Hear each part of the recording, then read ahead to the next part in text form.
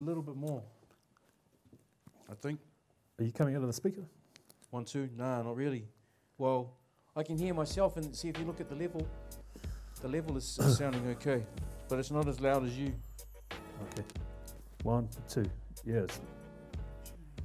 I'm pretty loud. I can turn myself down to match. So you might have to come face a little bit more.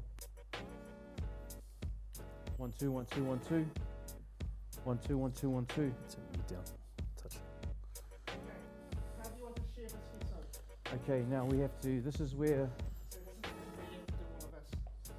okay, So this is cross-posting. So we're going to cross-post, okay? yeah. I don't know what you So do. watch and learn from the guru. Flowz, King of Wellington. Cross-post to more pages. Hold on. Okay, damn.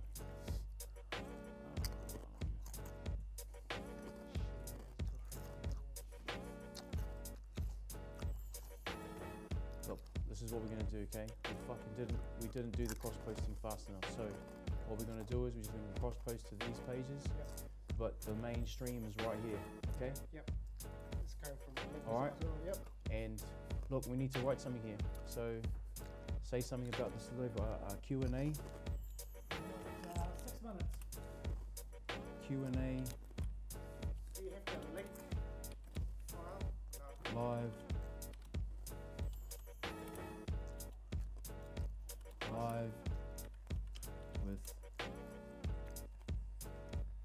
DJ Raw, DJ Raw and Flowz. Q&A with DJ Raw and Flowz. Well, no one really does this down here, eh?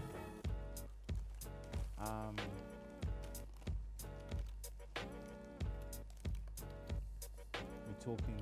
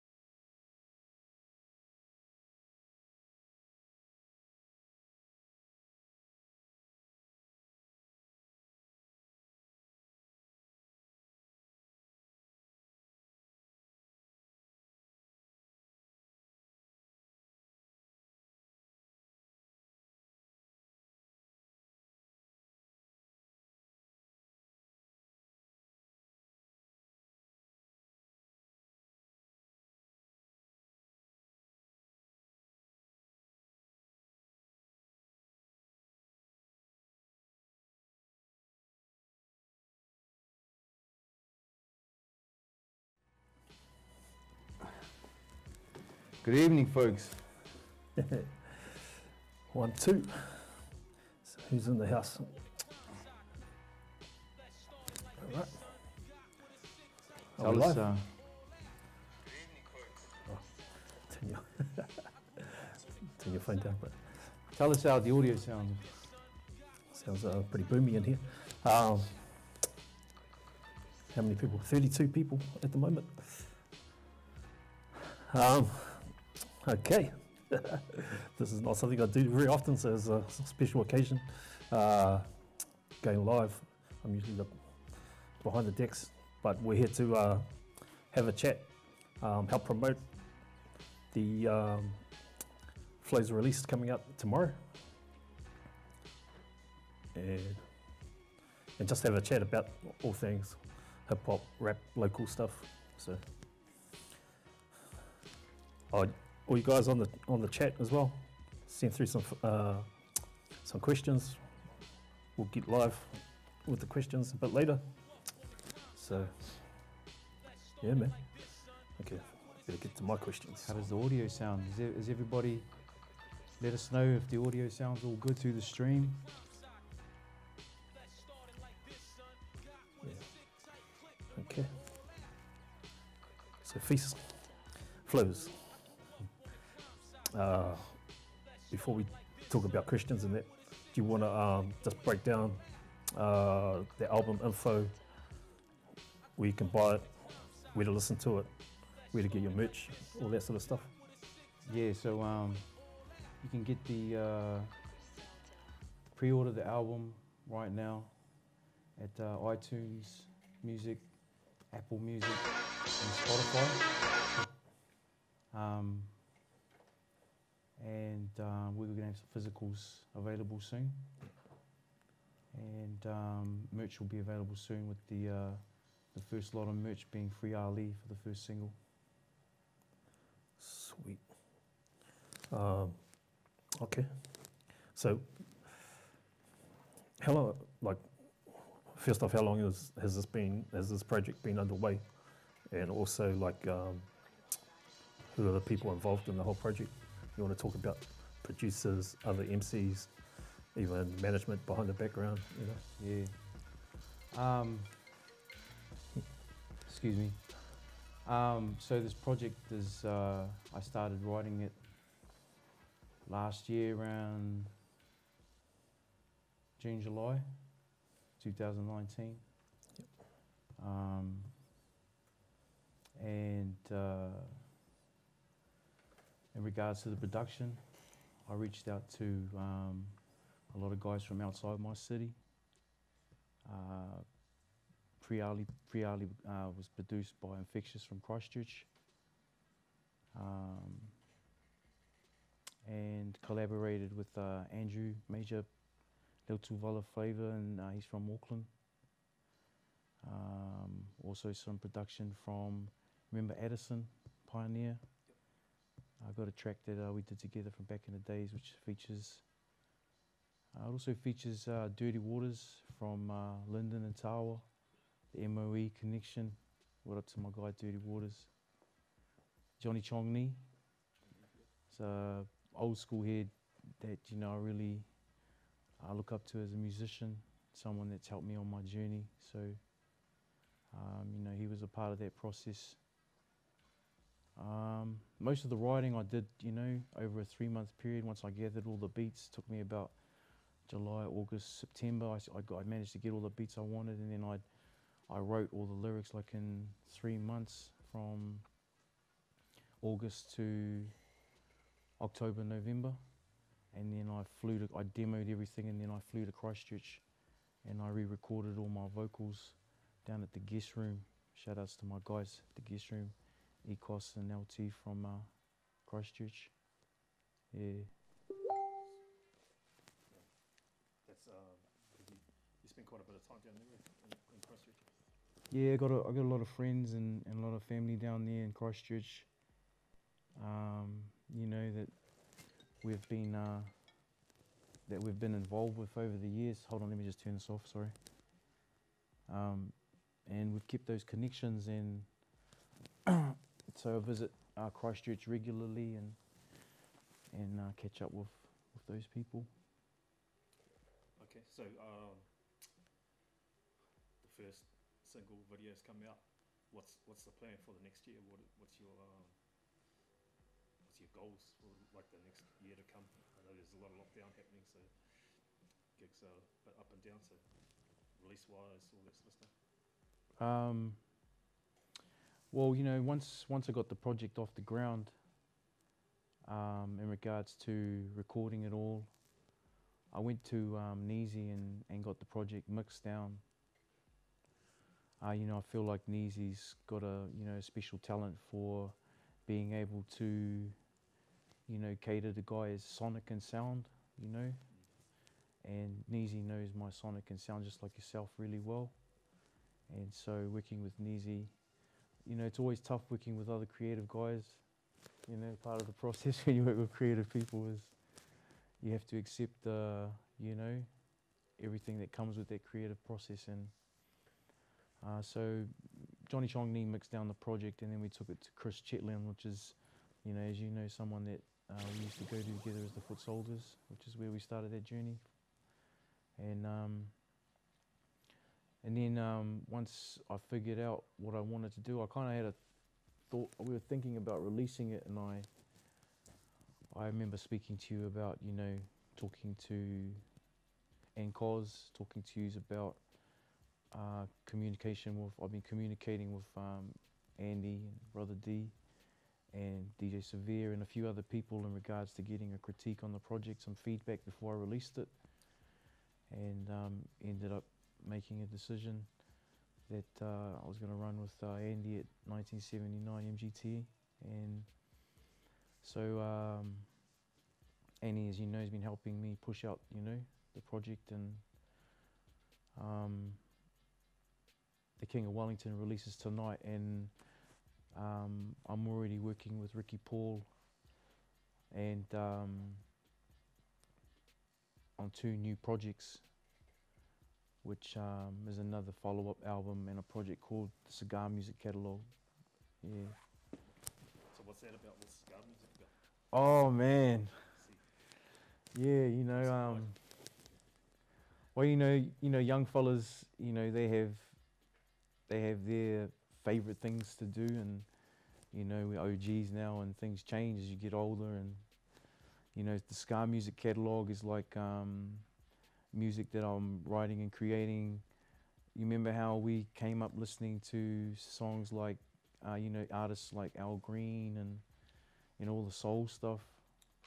I remember a lot of stuff you used to sample back in the day, like Shaka Khan. And well, you know, the Cigar Music Catalog is kind of a reference to that. Like, I want to be that known as that guy, like yo, let's listen to this shit, kick back, smoke a blunt, chill, like soulful, yeah.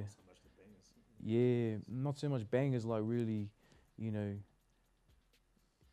Mac music, you know, like that fly shit, you know, drink cognac, smoke cigars, and you know, party with the flyest. That's what that shit is about. It's fly shit, but like remember how we used to talk about Cosmo, that character? He always used to play Mac Dollarvo, Simone Pimp, the Simone Mac. It's that shit.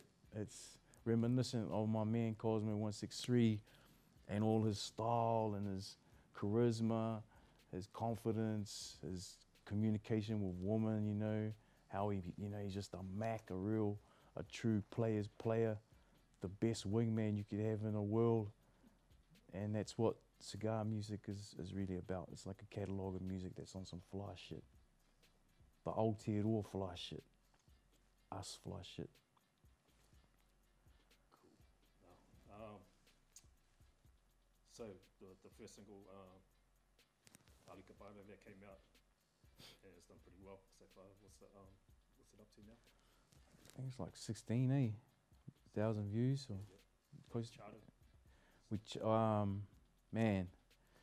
So remember we released the song and the video came out, and a week later we had, you know, over 10,000 views, and the pre-order went to #1 on iTunes and Apple Music as the most pre-ordered album in Aotearoa, but not just on our charts, also on the international charts. Like, only for a few days, but I mean, like, that's, you know, to me, those are like boxes that you tick, you know, and you never think will happen, but, you know, like, that's kind of cool. So Free Ali got a really good response with people, and we managed to do a few things that I didn't even think was going to happen. So yeah, we went to #1 with the pre-order, and right now Free Ali is sitting at #8 on the New Zealand top 20 on the charts, which is buzzy too. I'm pretty buzzed out because, you know, first time kind of vibes for that sort of buzz, but you know, just real happy with the support and everybody showing love. It's Free Ali's been a great track. It's dedicated to my brother Ali, as you know, currently locked up in the system, and there's many people like my brother Ali who are locked up in the system fighting courts trying to get their freedom. And you know, we went through a few things over that last year, that period when I was writing The King of Wellington. My brother got locked up, and so that was a big reason and a why I put my boots back on. But also, as you know, Cosmo 163 got really sick. Our guy got cancer, and that was, you know, that was another reason I decided to get back in the booth and start writing again. And as negative as it was, I turned it around and made it a positive, and it really inspired me to get back in the booth and record some dope music. Shout out to Cosmo as well. It's Boss Lane Clothing. It's going off over in Australia. He's got a whole lot of new products coming out too. So check him out on Instagram. Boss Lane Clothing. So this is quite new, because remember when we first dropped our soldier stuff, man, we were printing CDs and Yeah. hustled and selling them privately and through record stores, and now charging your music is all digital, it's all online. You know, it's pretty crazy. All right, so just a check. Someone messaged me, said they couldn't hear properly. So Audio, how's our audio? My audio sounds good, but Raw's. need to come up. Yeah. Is that good? Yes. Play some music tools. Yeah. All right. Good. Okay. So yeah, let's talk a bit of history. Down just a touch, brother. Because you're one for a bit of a historian. You like to, you know, the one thing with Wellington is so small. Everyone knows. Same one there. Everyone knows the story. You know what I mean? The OGs, and like people look at me say I'm OG, but I've got other guys that I looked up to when I was a young fella. Never OGs. So, and I think there's a little bit of a gap with all the new generation guys actually not really knowing the history of Wellington. So,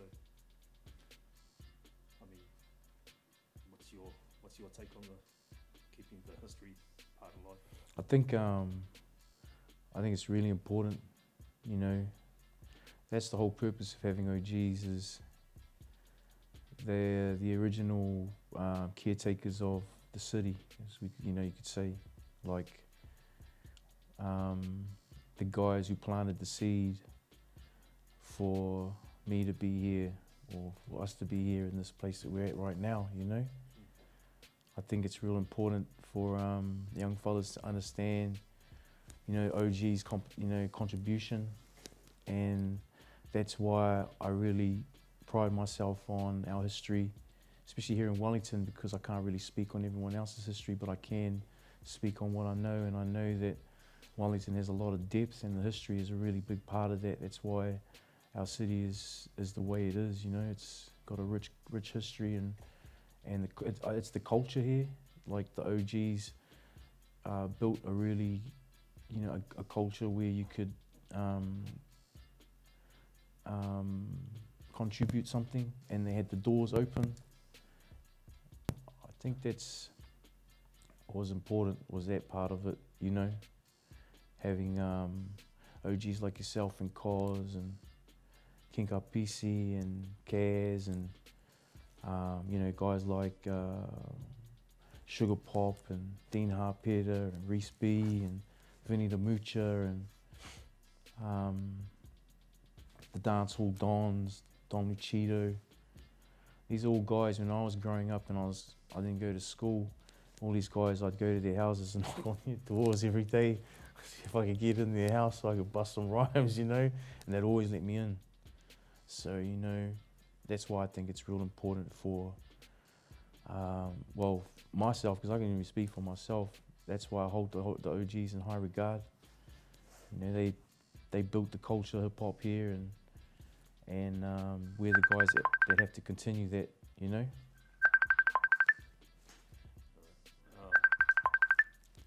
Who's that? Cosmo, stop calling us. Cosmo trying to call us? Yo, guys, you want to talk?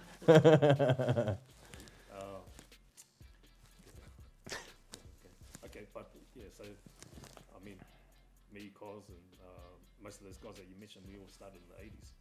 Yeah.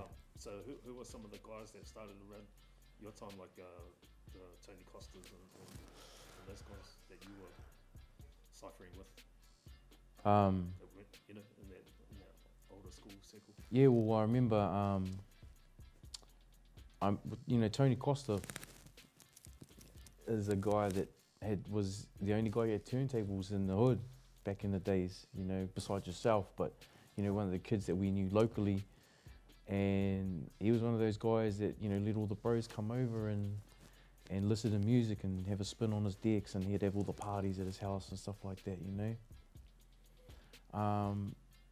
Also, you know, because I used to hang out in Cuban Mall and Manners Mall quite a lot, and a lot of my boys were into rap, but we didn't know nothing about the culture, but we just loved to rap, you know.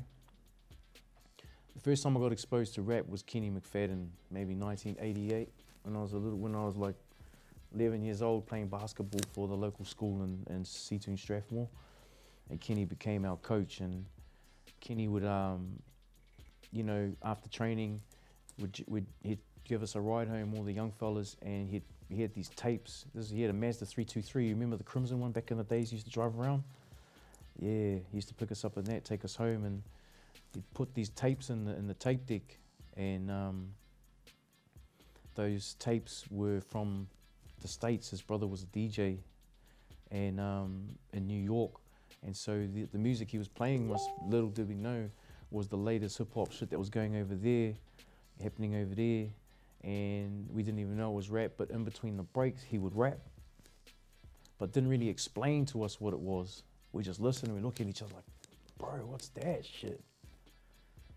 But not even knowing what it really was, you know, until later when I met you guys, you know, when I went to college. Well, I wagged most of my college, so I didn't even make it to school, but, you know. Right. Well, let's get back to the new project. How many tracks, and give us a breakdown of what's on there, like a basic breakdown of what the songs are about, maybe. Yeah, okay, so Free Ali, opening track. The intro is my brother talking to me from prison. You know, one day I was in the studio recording, and he rung in the middle of a recording session, and I thought, wow, this could be the perfect moment to catch up my brother, you know, and get him involved in a song. And that's how Free Ali came about. I added that to the infectious beat, and it just worked, you know, an eerie beat. I really like that kind of shit with the choir, you know, and the slamming 808s, real simple, nothing flash to it, but it was the story that really was empowering, you know. After Free Ali, we're following up the second single we just shot last week, and we're getting ready. It's in the editor with the editor Scott Milligan right now. We shot it at Flashdog Studios with our guy David Hamilton and Brea. Amazing crew, amazing team. Thanks to Flashdog for having us. Rap Life, which is, you know, that's my dedication to MCs, you know, and the B-boys, the B-girls. It's a rap track. It's just hip hop shit. It's just ugly. It's not pretty. It's, you know, just bars. You know, just raps. I'm just rapping like I'm in beast mode in there. You know, Flowzilla. I'm in that Flowzilla mode for rap life. After rap life, trying to win. Trying to win is just like a, you know, it's one of those, you know, after years of, you know, trial and tribulation and hurdles, and, you know, after you've been through life and you go through some things, you realize that at the end of it all, you're just trying to win, and you're trying to be successful, and you're trying to be positive, you know, you're trying to create something that you've always been passionate about, and you're trying to make something of that that's trying to win, and that's dedicated to, you know, all our peoples out there, you know, and, you know, our life strugglers. And, you know, COVID was a tough time for all our people, so, man, that song's perfect for all our peeps out there. Then I got this track on there called Black Chucks. I produced it myself. It's not the best track, you know, it's like, it's all right. But I just like to contribute something to my projects because I'm a creative dude, you know, and it's not necessarily my best skill making and producing beats, but I love the process, you know. I think it's any MC's kind of, you know, thinking is to be able to produce and write and mix and master their own shit. And that's just artist temperament, you know, but it's something that I enjoy doing, and that track, Black Chucks, is sort of my contribution. And it's, the remix has got Poetic on it. What up to my bro, the young All's Poetic, one of the hardest workers in hip hop right now, doing his thing. Support my guy online and buy some Poetic merch. And then I've got a track on there with Andrew Major Lil Tell. He's a producer from Auckland, one of the brothers I just connected with online, and you know, he just seemed like an authentic person, and he threw me some music, and I was like, yo, I'm keen as to get some of that music. So then there's three bonus tracks on that project as well, which are tracks that I didn't really promote heavy. Like, I recorded them and I released them, but I didn't really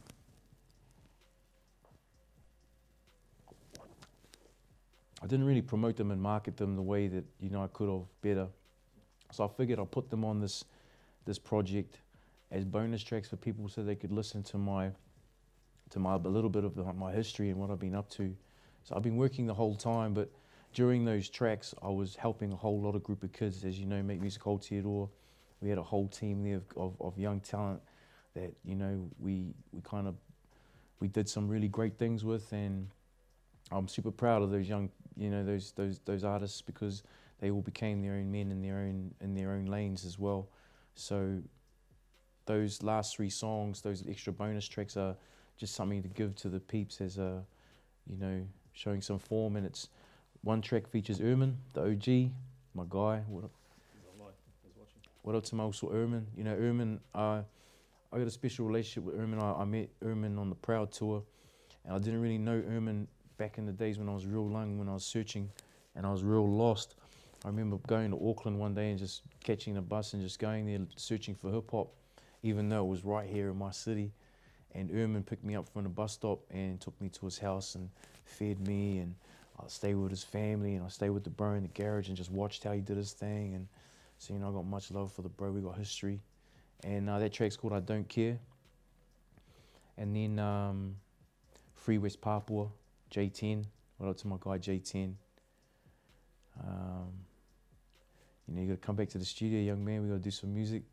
And Genocide from Hastings, Aotearoa Records, another young talented artist, rap musician, MC, who came here from Bosnia as a refugee, and now has, you know, built himself and his family a new life. As you know, Bosnia was a war-torn country, and so Free West Papua is like a dedication to our people in West Papua who are currently facing genocide. You know, the gold companies, America, Australia, New Zealand, are currently stripping that whole island of all their resources. and that song is dedicated to the West Papuan people who are part of our DNA line here in the South Pacific. You know, they're our Melanesian brothers and sisters, which is a connection to us as Polynesians, as we connected to the Taiwanese and the Southeast Asians, that black African, Southeast Asian bloodline that we're connected to. Those Melanesians are part of, you know, we're a part of their bloodline as well. So that song represents our people, the West Papuans. And then finally, the last track, I Don't Care, Free West Papua, They Talking Loud, which features DJ Gura. It's just some rap shit, just heavy bars, heavy rap shit, you know, just street wisdom and knowledge, you know. And that's the King of Wellington. That's the new project, you know. I'm hoping you will go out there and pre-order it now before it drops tonight at midnight. Let's try and push that up to #1, currently sitting at #8. We've got a great team that's been helping us getting things together. I really appreciate you all. I'm real happy with this project, The King of Wellington.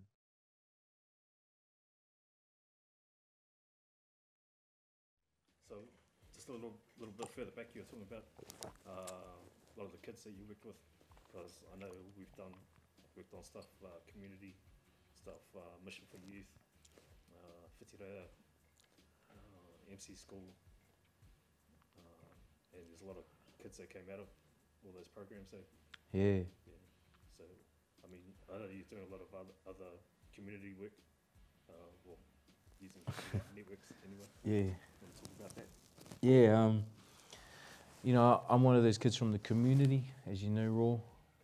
You know, we come up through the system as well, heavily caught up, you know, in crime, and you know, the community is a place that helped me find a way out of that life and into something positive and constructive, where I could use my skills as a criminal and inject it into something positive. So, you know, we discovered rap, and now instead of kicking in people's doors and stealing from people and trying to rob motherfuckers for their money, I was now learning how to fill my time writing raps and ciphering, trying to sharpen my blade. So when I hooked up with other MCs, you know, MCs and DJs, when we all get together, we just jam and cipher and have a good time.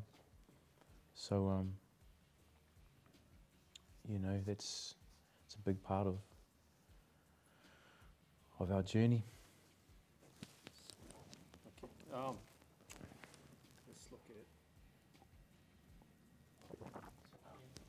Actually, yeah, he's turning off. Might be the battery.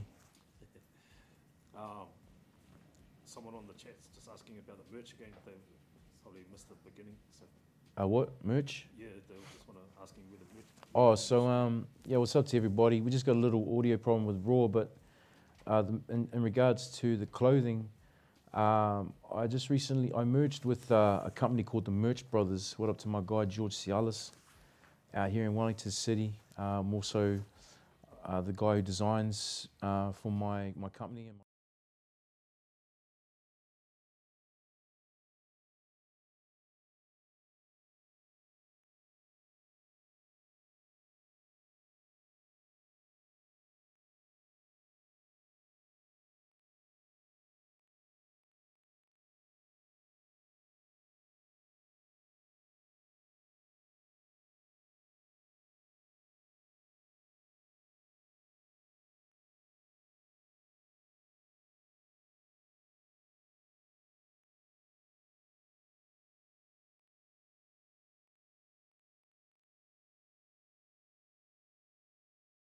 the new merch.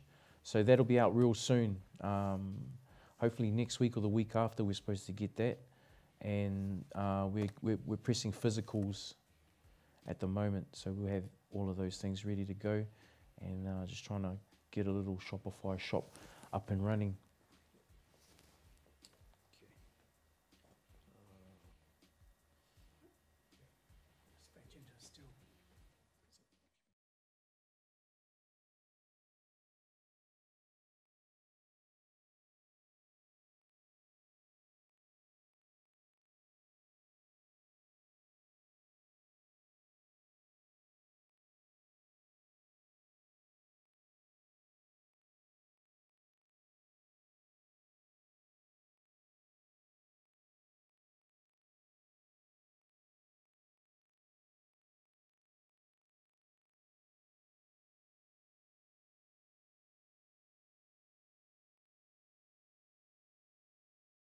Also pre-order for Spotify.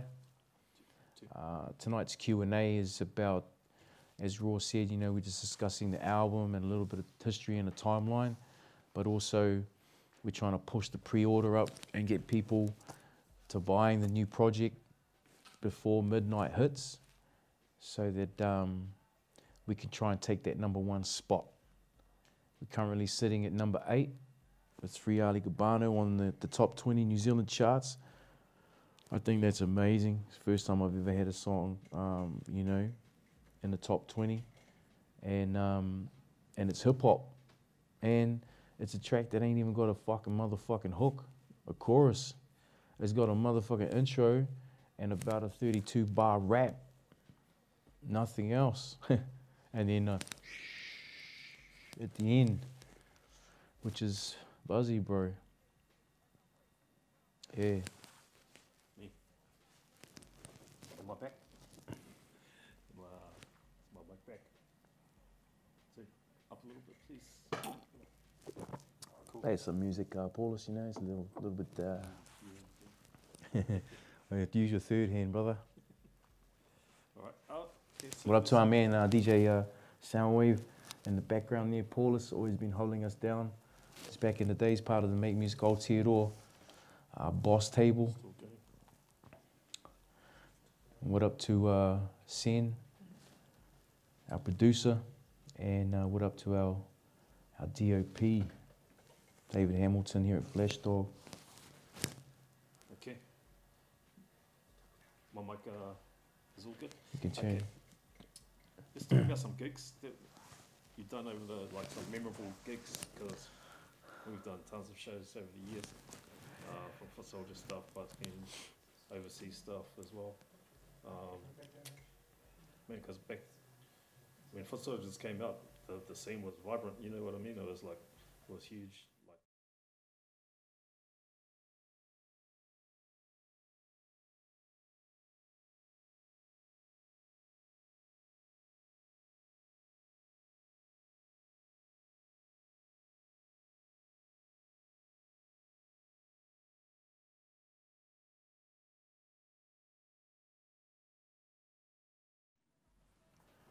That was the show that really put us on. Hey, Coz's show, Funk Republic. Coz used to outsource to Damn Native and Shea Fu. I remember still being on school and Coz taking us on tour to places like New Plymouth and for the Funk Republic tour, and they would be fucking packed. I couldn't believe it. I was like, what the fuck, bro? Jesus God almighty. But some memorable shows, man. You know, remember that Big Day Out show where you know what was so memorable, Dave, about our shows was every motel we went into, we got kicked out. The management, there was the tour promoters had to rebook us in a motel 2 or 3 times. there was the hip hop summit up in Auckland. The natives came in. Where, At 1 o'clock in the morning with your guitar. You remember that? yeah, we were in that room downstairs bunking, eh? Yep. Yeah, there's so many memorable moments. You know, our release party of the EP at San Fran, and we had the projector screen, and we had all those people from Wellington City throwing us shout outs. And remember, we had our guy, Kim, the Luxor guy, who make the Luxor down at Wakefield Market. You remember that motherfucker, Dave? Huh? Everybody knows that motherfucker, bro. We're famous here in Wellington. Famous Luxor and the pork. When he called you for your order, man, Kim was his name. You know that we've been searching for Kim's Luxor for the last 20 years since he passed away. And we found it in Tory Street at this place, Sultra or something, eh? It was his nephew, eh? His nephew had learnt the family recipe, and his nephew had learnt the technique. And so we were there, me and Raw, we go there and eat, and then his business went down, and then next minute we were at the motherfucking Asian kitchen now. Same family, same tree. Hey,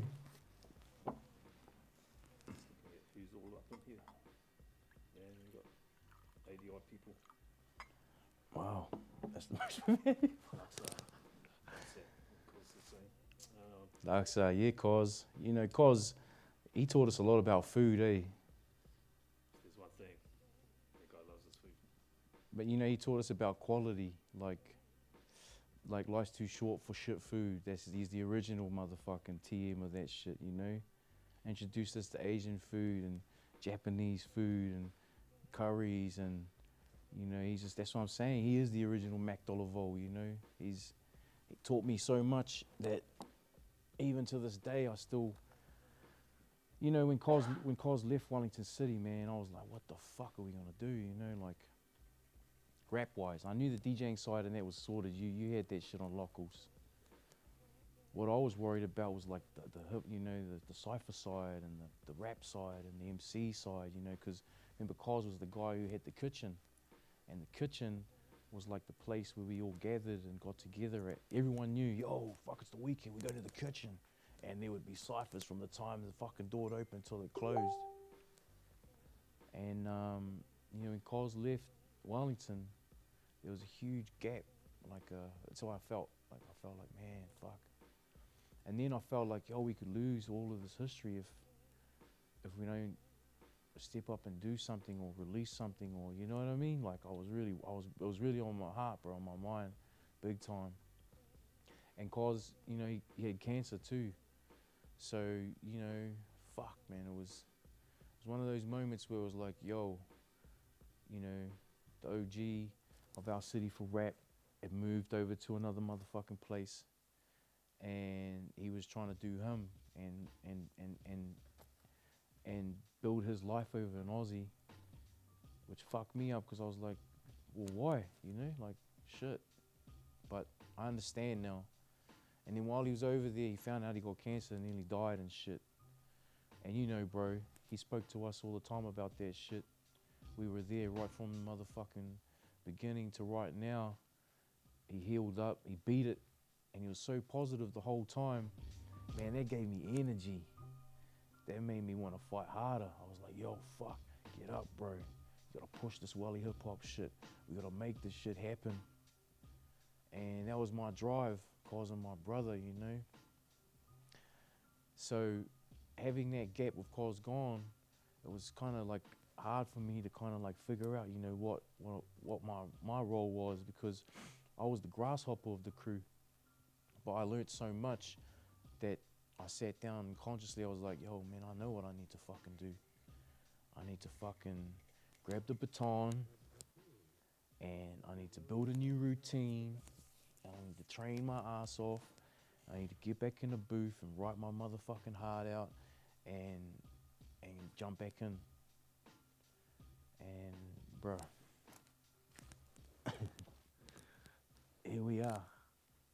So just talking about the local scene, because Cos was a big player. He put on a lot of shows and events, hip-hop ones, but also for the MCs, open mics and all that stuff. Who are like some of the new generation guys that you're checking out or you see coming up doing things From here? Yeah, for Wellington. Man, there's so many, bro.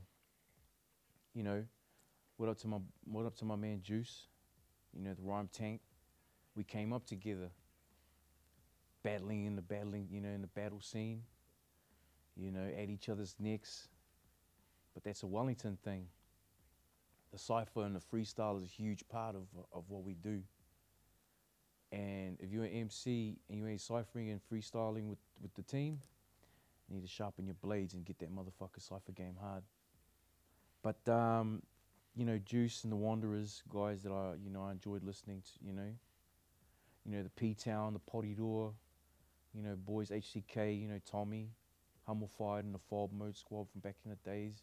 Some of my favorite guys I used to listen to. P-Town, I got a lot of love for P-Town. My kids were all born in P-Town, so I got a connection to that place. We worked there for a long time for Today Politic, DJ school and the rap school. I like the One Roof kids, Dills. We worked with Dills, and Dills making moves with Ash and Hugh Tanner and all those boys doing their thing. Our boy Shogun, Shogun's one of the kids that we mentored since he was a young fella. Same with K1, Indigenous Son, and Del C, and all the Devious boys from back in the days. You know, those are my guys. You know, even though I'm here I'm doing my thing, I still remember those people because that was part of my journey, positive and negative. I don't really give a fuck. You know, you always got to remember where you come from. You know, Rads, Scheme. You know, those kids. What up to my boys Tama and Big George over there, and Masterton, Bad Habits crew. Just beginning their journey. You know, Trek and the Linden and Tower connection. You know, the MOE squad, and I think all those kids we've worked with as well, Raw. You know, so you know, I love Wellington City, and I think it's important to support all those young fellas so that they understand the relationship between the OGs and the BGs and the young fellas, you know. If the OGs give time to the young fellas, then the young fellas are always gonna have respect and show love to the OGs, and that's what's kind of missing, is an area where the young fellas can come into a space with the OGs and the old school fellas and share and network and build together. And then we won't have the problem of, oh, you know, the OGs think they know better. Oh, those new school motherfuckers, they don't listen. You know, and that's what the kitchen was so good for. We had a space where we were all equal, and we could go in there and be ourselves, and Cos was all good with that. As long as you had a bottle or a box and you brought your cipher skills, you were allowed to come to the kitchen. Cos was very picky about who came into the circle. I had so many friends I tried to bring into the circle over a long fucking period of time that sometimes Cos was like, nah, can't bring those fellas. So, you know, there was those T's and C's as well. But overall, you know, Wellington's a vibrant city when it comes to rap shit. So much talent. Paulus, CPC crew.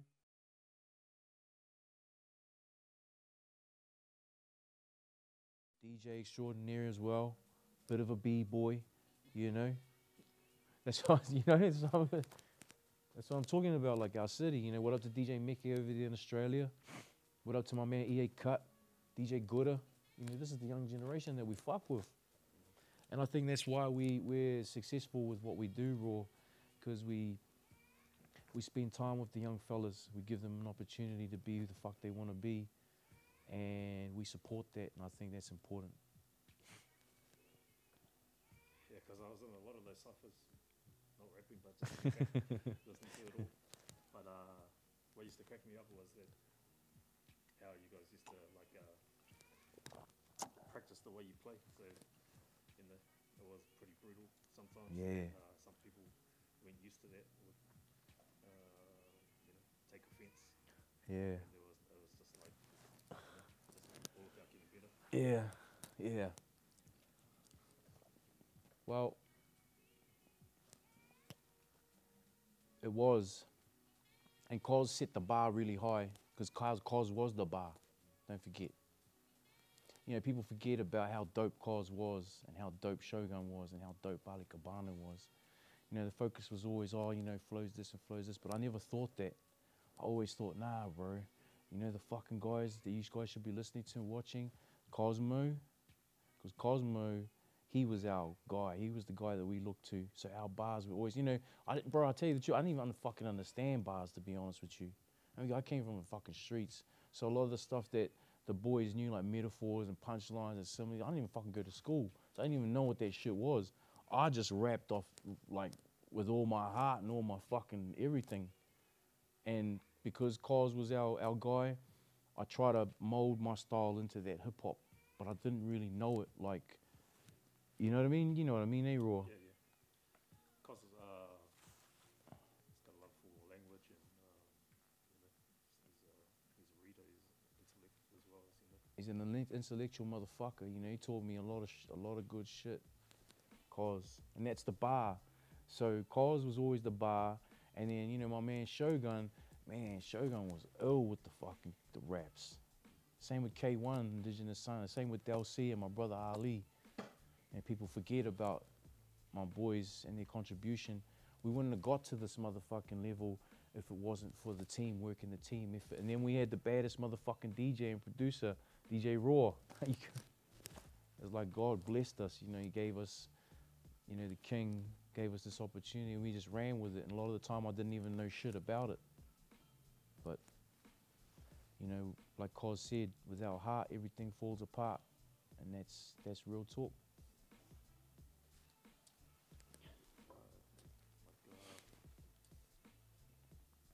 Because even getting to that recording stage back in those days, no one had recording gear. And we were sort of forced into it from the live shows, right? Yeah. I was asking, oh, Where's the product? Can I get that song? Where's the product? Yeah. So it must have been almost 8 years Yeah. of live shows before. That's why we were so good. That's what I believe anyway. We had mastered our craft coming from the foot soldiers. Remember how we first started? We had the double bass guitar, the DJ, and we did our first show at Sub 9. I remember that clear as yesterday. And there was no one there, but that was our first show.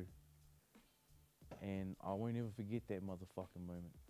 But from there, that progression, slowly Cos started booking us shows. Slowly we were practicing every day. Slowly we started to see the vision. Slowly Cos was like, yo, building blocks. And then boom, motherfuckers was like, yo, you seen those fellas perform? And we performed 8 years straight, no product, until from 1994-95 to 2001, when we released Styles, Deliveries, Flowz.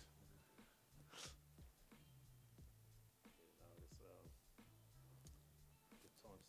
Like, so for everyone that was on stage, there was like a big support network as well. So shout outs to Dooley Brown. What up, Dooley Brown? Dooley Brown was a big part of the record label. We were probably the only Wellington hip-hop record label. Too Much Records. Yeah. What up, Dooley? I love you, bro. Peter Costa Dallas. You know, just when we first met Peter, we were playing pool at La Luna. Cos introduced me to Dooley. You know, I looked at him, he's like, oh man, you know, I think the fuck is this motherfucker? And Cos was like, oh, this is my bro, he's a good follow face, you know? I was like, okay, we played pool. And I already kind of like didn't like him and he beat me at pool too, so I was even more spewing. I was even more like, oh, I don't really like this dude, eh? And then we became the best of friends, just years of toil and hard work. And I seen him, you know, just always show love to the boys, always put his heart on the line for us, put his best foot forward for us. And I seen that, and Dooley Brown is his family, bro. Too Much Records. Definitely the record label was a learning curve, you know. We were all trying to do it all ourselves.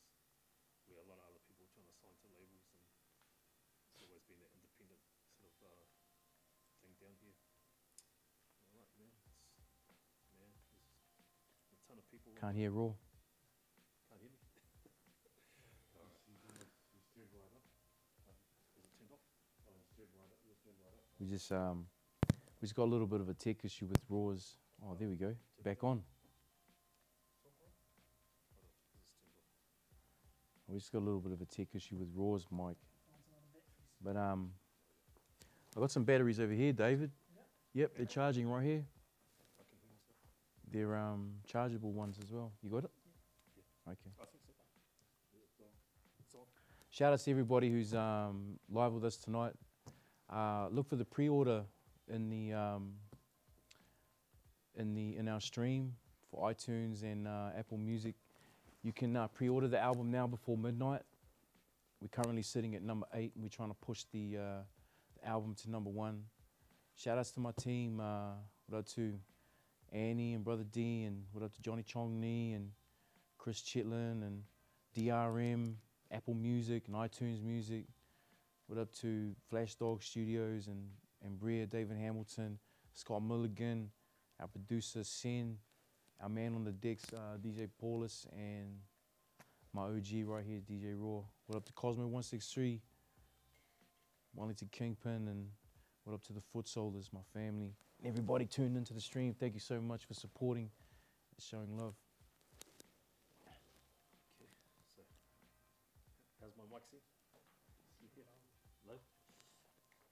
Alice, do you want to play something so we'll just have a little intermission while we work this out? A couple of minutes.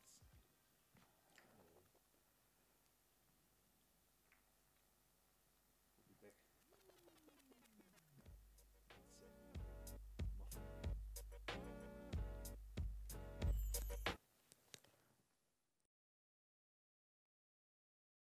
Too much. Go to the artwork. You bust his best to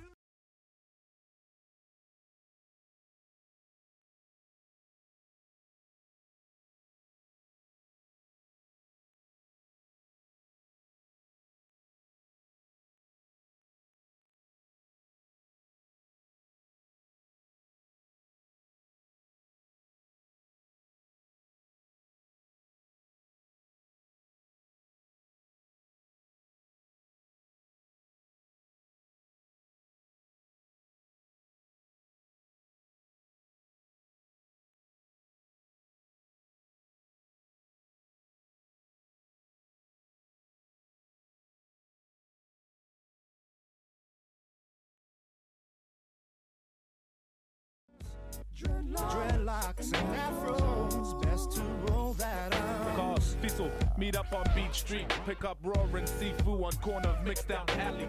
Club hop to catch the best tunes in Go town. back to the Rounds on exhibition, bliss another soundtrack. Throw it in the breeze. Hope it circulates and gathers some of these lady friends. That's all I want.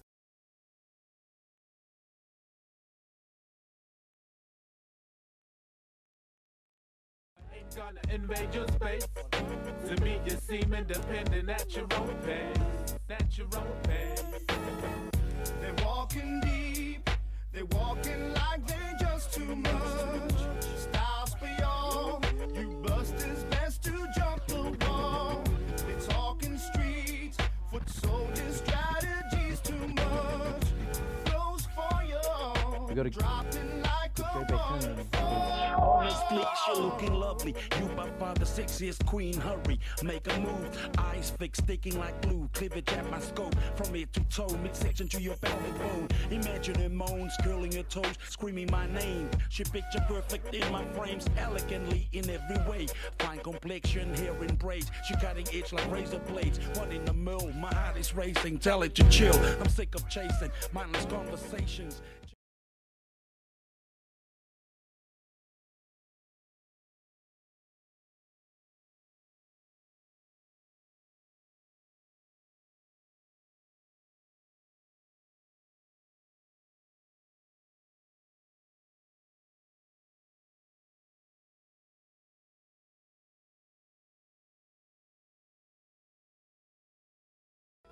streets, foot soldiers, strategies too much.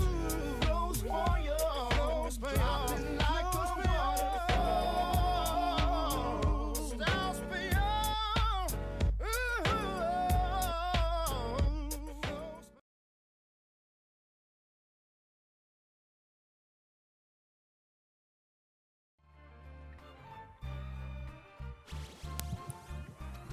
Two. Can't hear raw though, but Two. All right, let's go.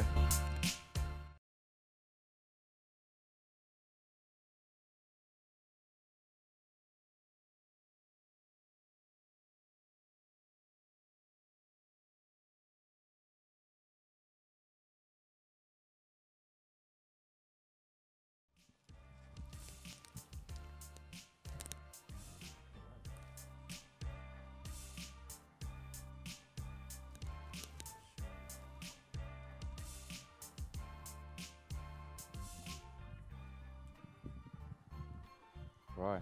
All right. All right. There we go. We're back. Yeah, we back. All right. So yeah, let's talk about some of the artists that we've worked with or you've worked with over the We've last- worked with.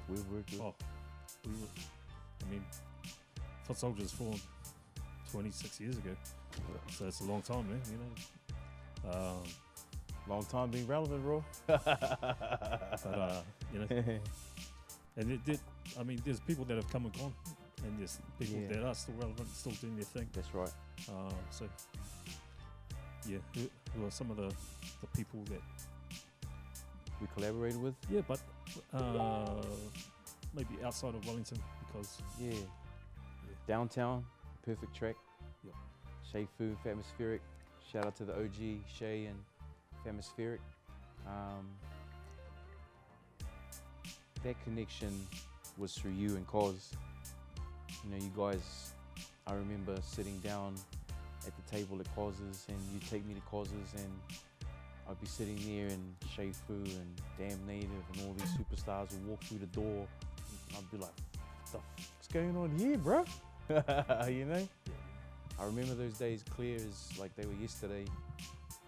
So that was an awesome collaboration, you know. Don't Break the Flow, you know. Some of the Foot Soldier songs and the videos we shot over the years, you know, we always had people involved from different parts of Aotearoa, like you, we had Erman and SNL from FDKNS, and one of my other guys, Daniel, you know,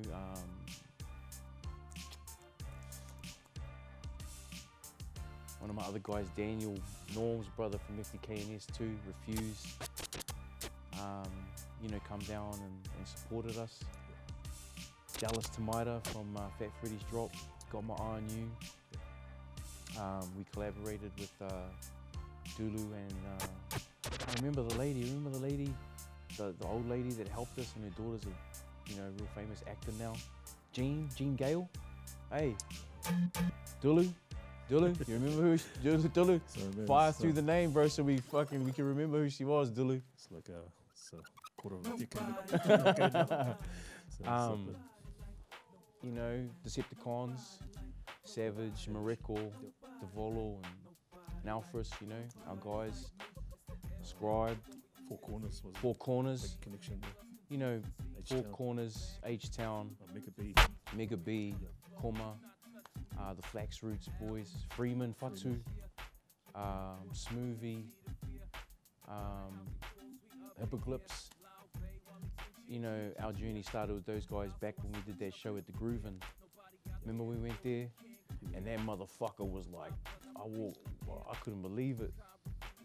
But the thing I really remember about our trip to Hamilton was, you know, when we showed up and there was like fucking 10 or 20, like, you know, like they were deep. Hey, Yeah. you remember? Yep. I started going up there a little bit earlier, like with Gifted and Brown, doing orientations up there. So, and I seen Mega B and Rick Rush and all those guys back then, and they were tight then.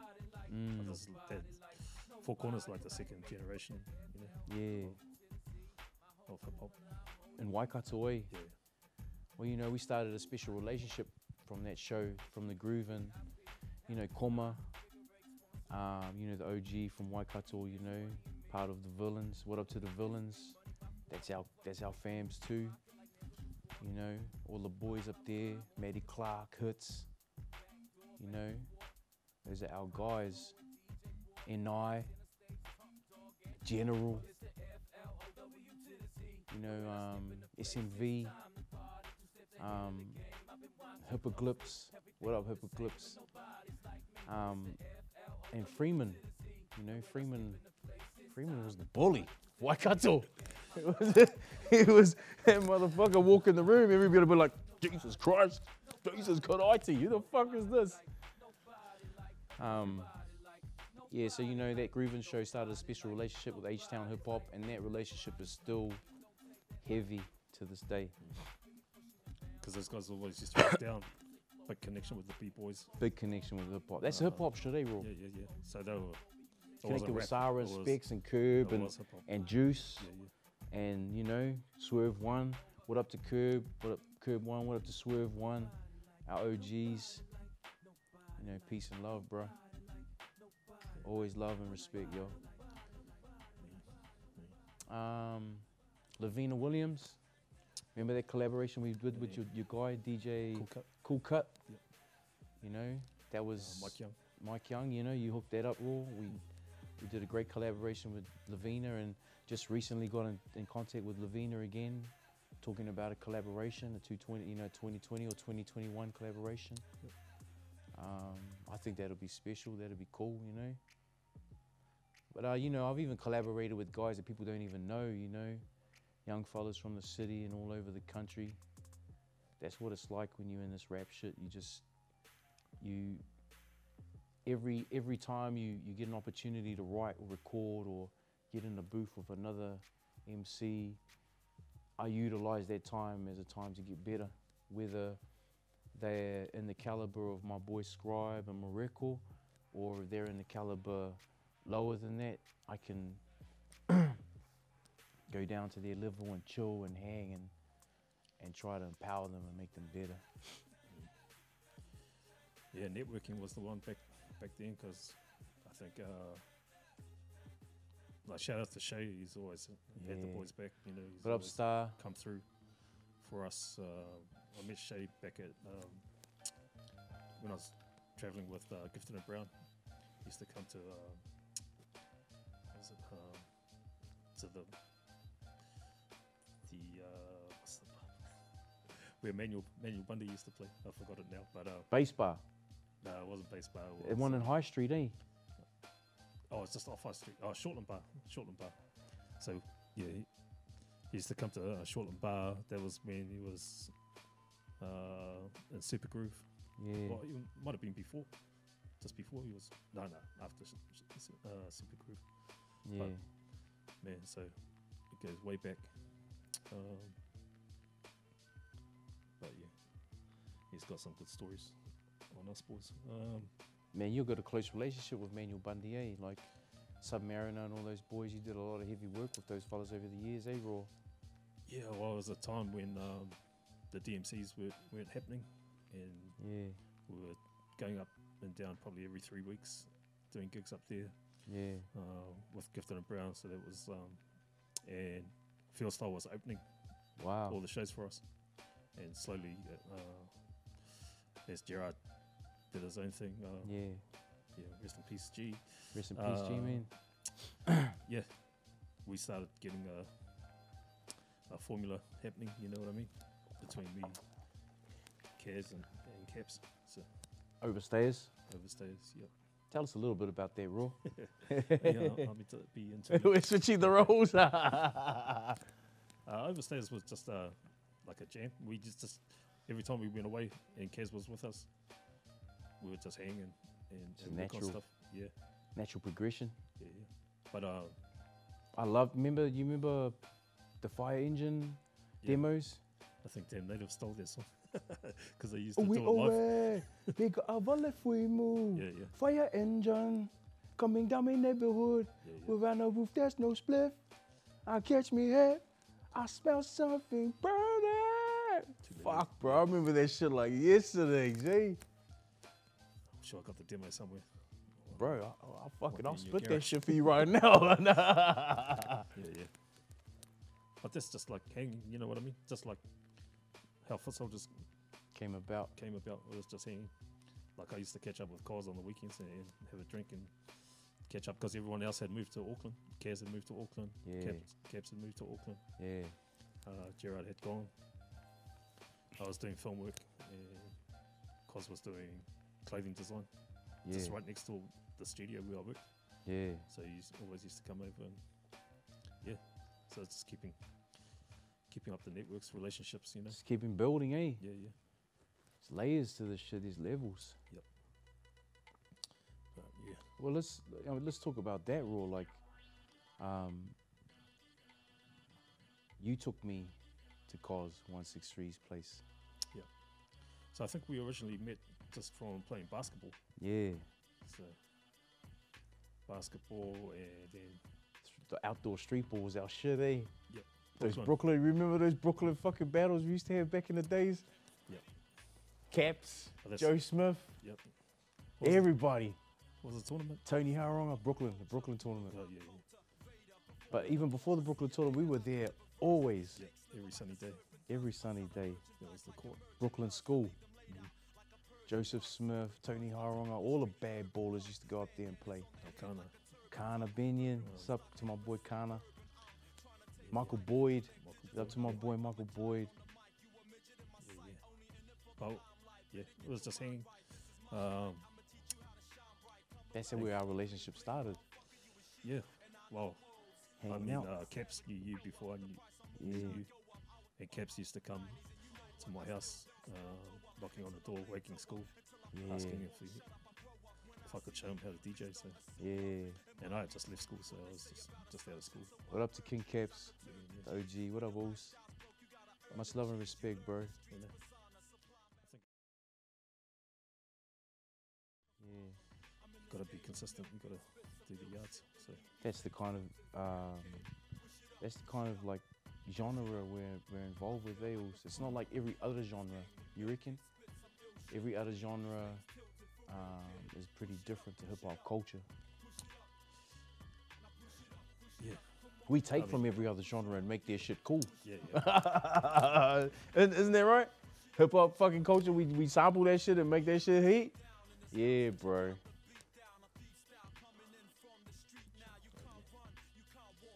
Just reading comments. Let's read some comments. What up, Shay? What up, Star? There was quite a few people in there. Ah, a lot of motherfuckers up in here. Hey, what's up to everybody supporting the stream tonight, showing love, man. Thank you so much. The link to the pre-order is in the stream. You can go right there now and buy it and pre-order the album now. It drops tonight at midnight. And this Q&A is, I don't know, it's just a moment for us to just share and just chill and kick it with our peoples, and got the OG Raw here. Shout outs to our people behind the camera, our producer Sen, you know, our DOP, Dave Hamilton and Flashdog, our team, Brother Scott Milligan. Yeah, bro. Yeah, man.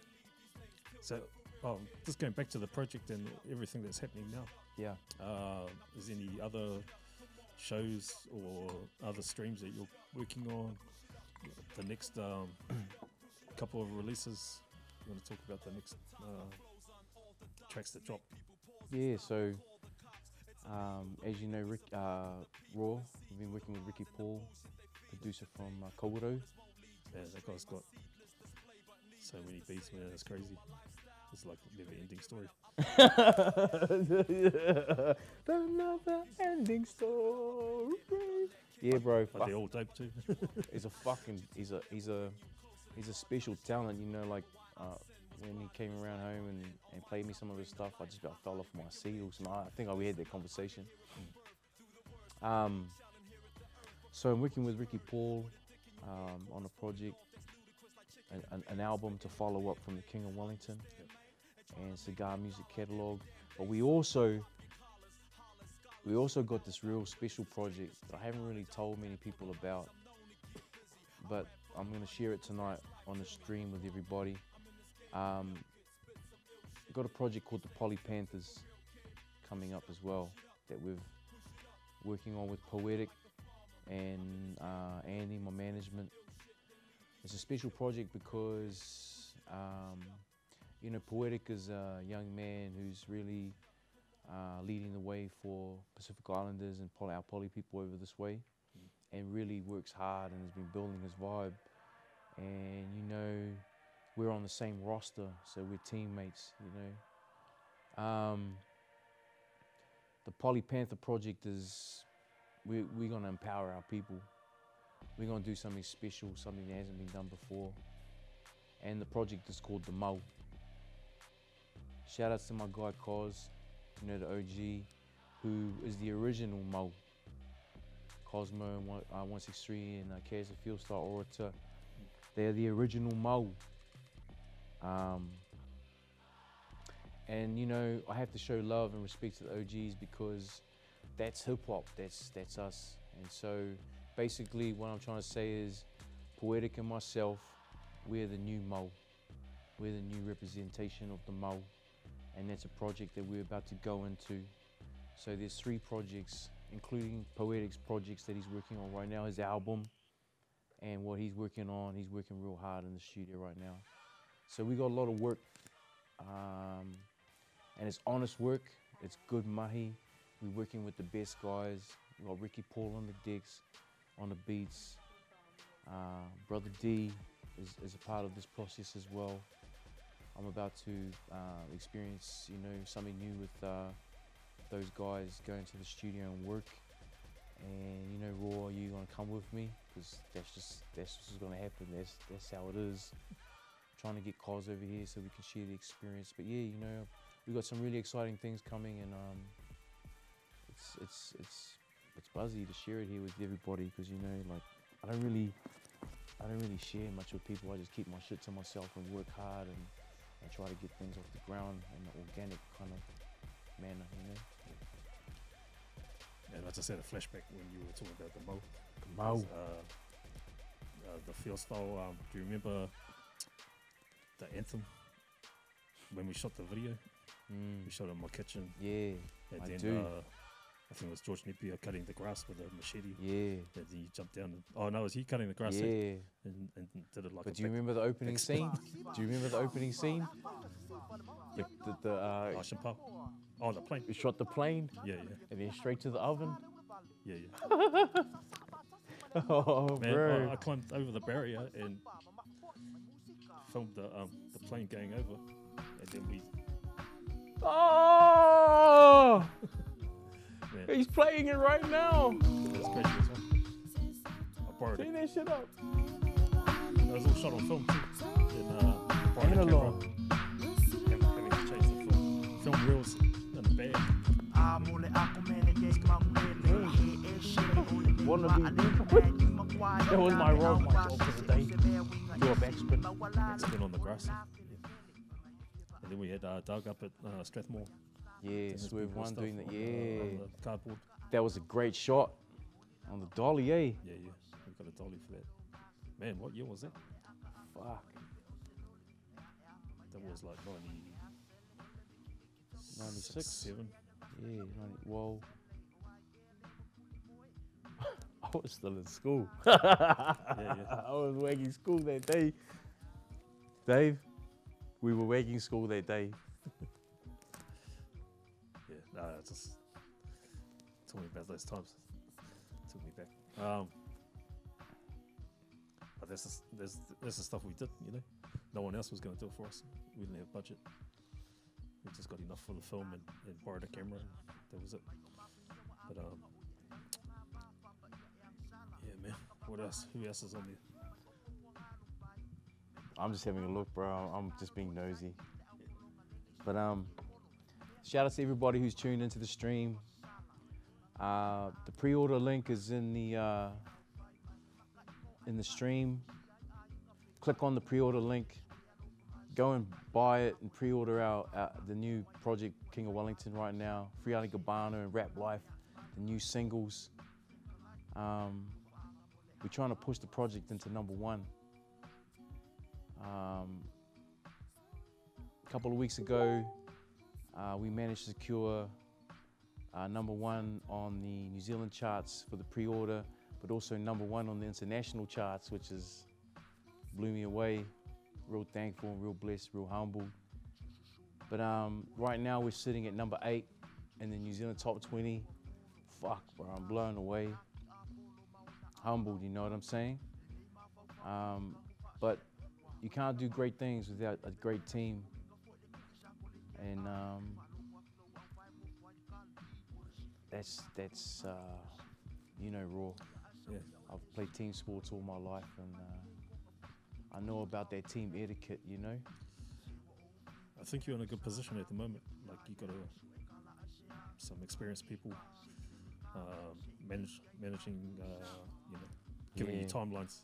When you do Yeah. it yourself, you know, it's like Not as you tend to push things back and go, oh no, I'll do it another day. artist or- temperament. Yeah. So I think. What up to Andy? What up to my guy Andy Subbles? You know, because I think just looking back, you know, when you were doing your album, we had like at least 80 songs. You know, you're still trying to write new stuff. So I'll tell you a story. tell you a story because it's important for people to know the relationship I have with DJ Raw and the respect I have for my bro.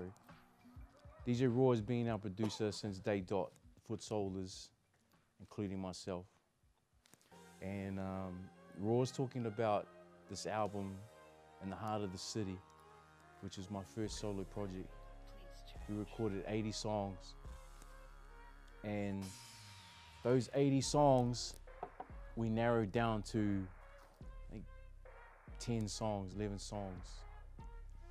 But in that time frame, like I really pushed the boundaries with Raw. I was partying hard and fucking around and, you know, I was on some fucking party and bullshit. Wouldn't show up on time to the studio. Raw was always calling me, yo, where the fuck are you? I was like, yo, I'm on my way. Wouldn't show up for hours because I was fucking around, trying to be a Mac Daddy, trying to be the fucking man, but wasn't in the shit, you know what I mean? And every time I go back into the studio, I'd change songs. Like Raw would be, yo, this is the song. And I'd be like, nah, I want to change it. I'd go back and write a whole new fucking song, come back, yo, this is the song, and we were all up here like, bro, fuck, we already got the fucking song. Eventually, Raw kicked me out the fucking studio. My OG. It was one of those moments where I was like when Cos left Wellington City, I fucking, you know, that was the moment when I was like, yo, you either fold like a fucking bitch or you keep pushing and progressing and you go back and you show the OG's form. That's my honest fucking, that's real talk. I was like more afraid of failure than I was of success. So when Raw kicked me out of the studio, that was like a moment in my life when I was like, yo, motherfucker, you're gonna get your shit together or the fucking dream's over. Bro, that's real talk. That moment really defined a lot of things for me. You know, when you kicked me out the studio, you know, like my older brother, my OG, the guys that I look up to. When that happened, I was like, fuck. You know, I could have just thought, fuck it. Fuck this rap shit. And, bro, you know, I had to. Yeah. I think after trying to do your own label and all that stuff, I think you understand Yeah. what the issues were back then. But Yeah. That was a cool moment though, because I learned so much, you know. You know, I learned so much in that moment. That moment is what got me here too, bro, you know. You know, not just that moment with my brother in cars, but that moment with you too, bro, you know. Spent a lot of time with you and the wife and Marcus and the kids, you know, over the years, and that shit really means a lot to me, bro, you know. When people show form and show love, you either fold or you play the game and you say to yourself, okay, these are the variables, fucking, let's go, let's deal with it and move on. And so I really valued that experience, straight up, real talk. it wasn't nothing personal, man. Nah. I guess it was tough love at that It's up, time. and that's what I needed also. Yeah.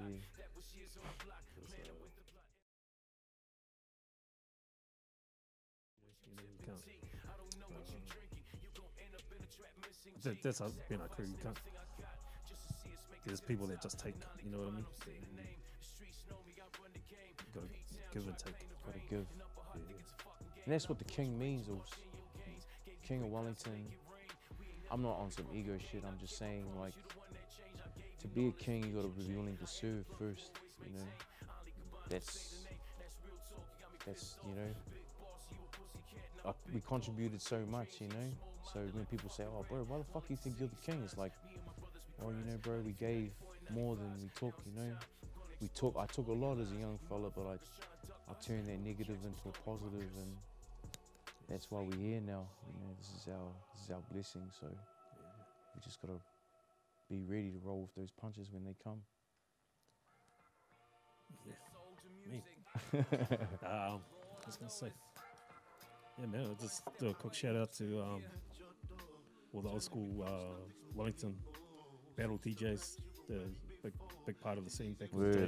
Word up. Kept, as one of our strongest scenes, actually. The big boys were strong, but the Wellington DJ battle DJs, it was a tight community, strong.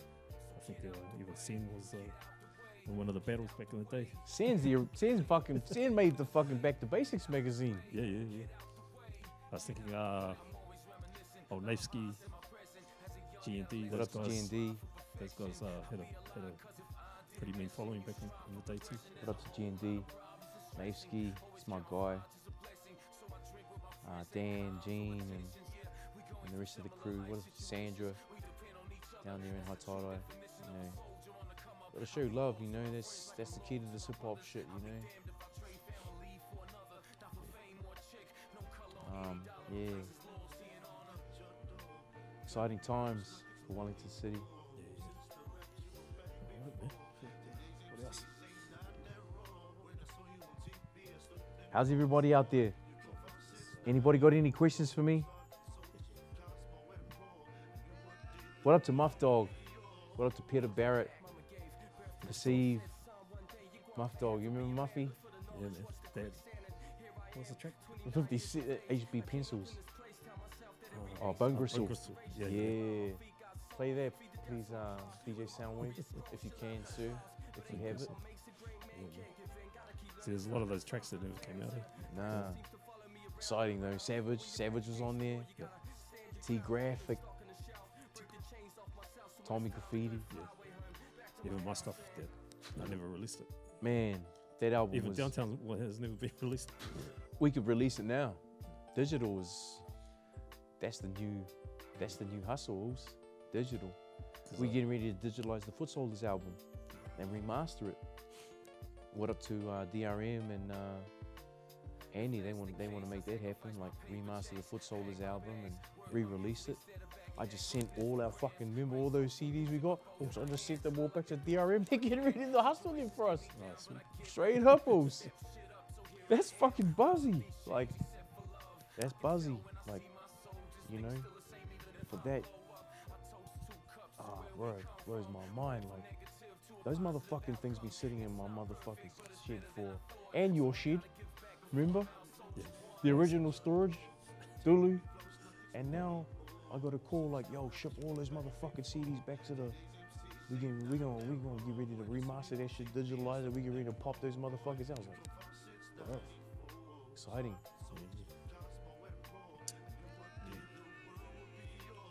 So,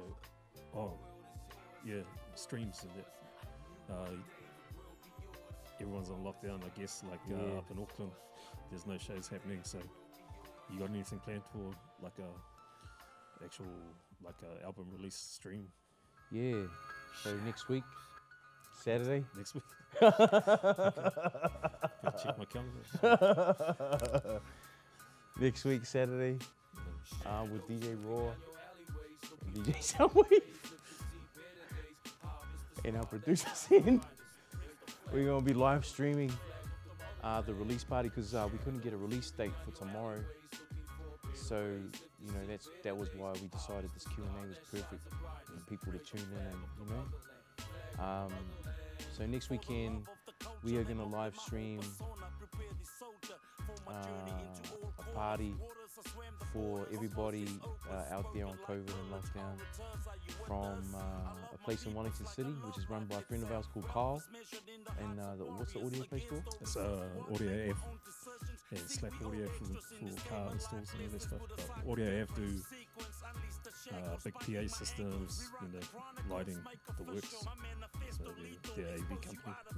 Yeah, so what up to our guys, Carl and the boys down there. So we're going to be streaming a live release party from that location next Saturday, and then September the 17th we've got the official release party here in Wellington, and we'll let you know about that those details next week at the live stream. So Auckland is on lockdown right now. We had plans to hit Auckland, but until we know what's going on there, we'll let everybody know what's going on. Just thinking back to the hip hop summits, because they were pretty cool, man. Like there's a bit of a lack of representation at the big festivals and that now. Does everybody remember the hip hop summit anthem? Oh, anthem. So that was a huge track back in the day that you were on. Yeah. Summit anthem. Record, Scribe, myself, and I think Ali, this was the producer and beat maker for that. Brother D was on there too. Yeah, it was huge, big time. It was primo time for us.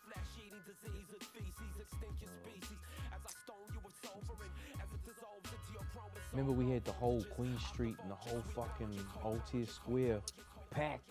Yeah. And I think, was that the weekend when the Licks was over here?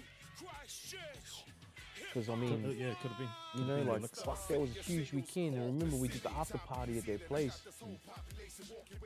Man. Cos got arrested that night. Cos got arrested that night. Cos was trying to be the man with his whiskey bottle down on the fucking Queen Street. We're walking down that bitch. Hey, walking down that bitch, Dave. And all the boys, the Cos was like, yeah, man, fuck. Next minute, we're standing in the corner, this cop just fucking rushes out of nowhere. Hey, mate, you're under fucking arrest. The cop's like, man, fuck you. And straight up the cop's like, man, fuck you, you're under arrest. Fuck, that was, you know, one of those moments, Dave, where just like, you know, the boys are just so excited. We just had a, great weekend, and we're all off to the after party. And Auckland City's a different beast altogether. It's not like Wellington. It's like a totally different place, you know. You gotta be careful up there. Because I was just thinking about all those artists that were at the hip hop summit. Well, not all of them actually, because the first one was also down in Christchurch. That was like the first real sort of nationwide connection. Like, yeah. Decons, and I saw Chris Graham's little doco series, and I just thought, man, where's everyone else? There's so many other people that could have been involved.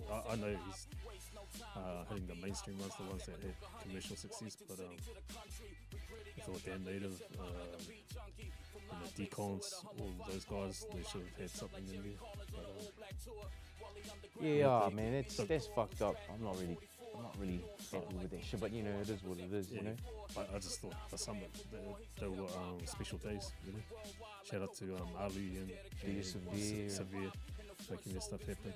You remember the first summit we flew down to Christchurch? It was like our first official trip, like where someone had paid for our flights and we had accommodation, and you know, it was like a special moment where the boys were like, Paul, oh, fuck, we're flying.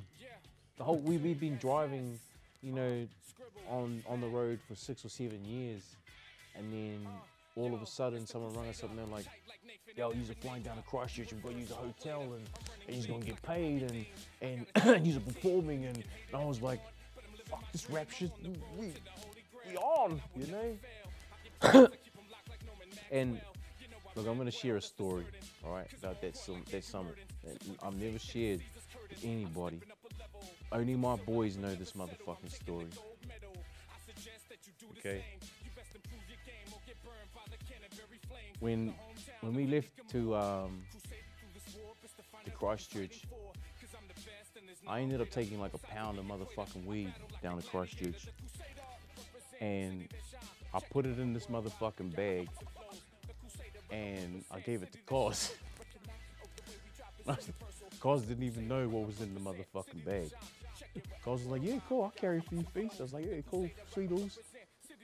Cos carried the motherfucking weed on the plane, and the whole plane was like, what the fuck is that? You know? We got off the plane, down in Christchurch. Cos walking through the airport, he didn't even know what the fuck. Sorry, Cos. Love you, my OG. We end up back at this marae in Christchurch, and in the marae, it's all of Waikato hip hop, all of Auckland Dawn Raid, all of Wellington hip hop, and it's a big ass fucking marae. And I grabbed the bag off cars and I looked for the fucking roof because I'm trying to dry my fucking pound. And I put the fucking weed in the roof. And that whole week that we're there, everyone's like, man, can you smell that shit? And I'm like, I can't smell shit, you know? Yeah, man. They stunk the whole plane out. Stunk the whole plane out and the whole marae out. And while everybody was at the show, I was at the marae, spotting up on the knives in the marae, and the boys were coming through like, bro, what the fuck are you doing? This is a marae, my bro. I was like, bro, we're at fucking King's College in the middle of fucking Christchurch. This isn't a marae. This is a marae. It ain't a marae, this is a marae, okay? Only lots of Pākehā European kids stay here. That ain't a fucking real marae. Moral of the story is, I did some really stupid shit.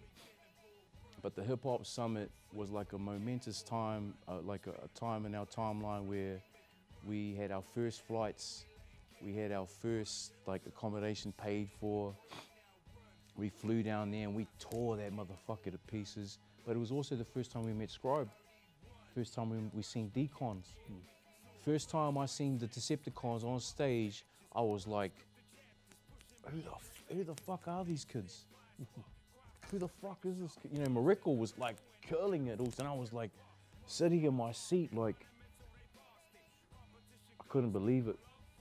Actually, I mean, I could believe it, but I was like, it was an amazing experience also. Shout out to the Christchurch crew, or Richie Broke. Richie Broke. But then Danger. Who else? Red.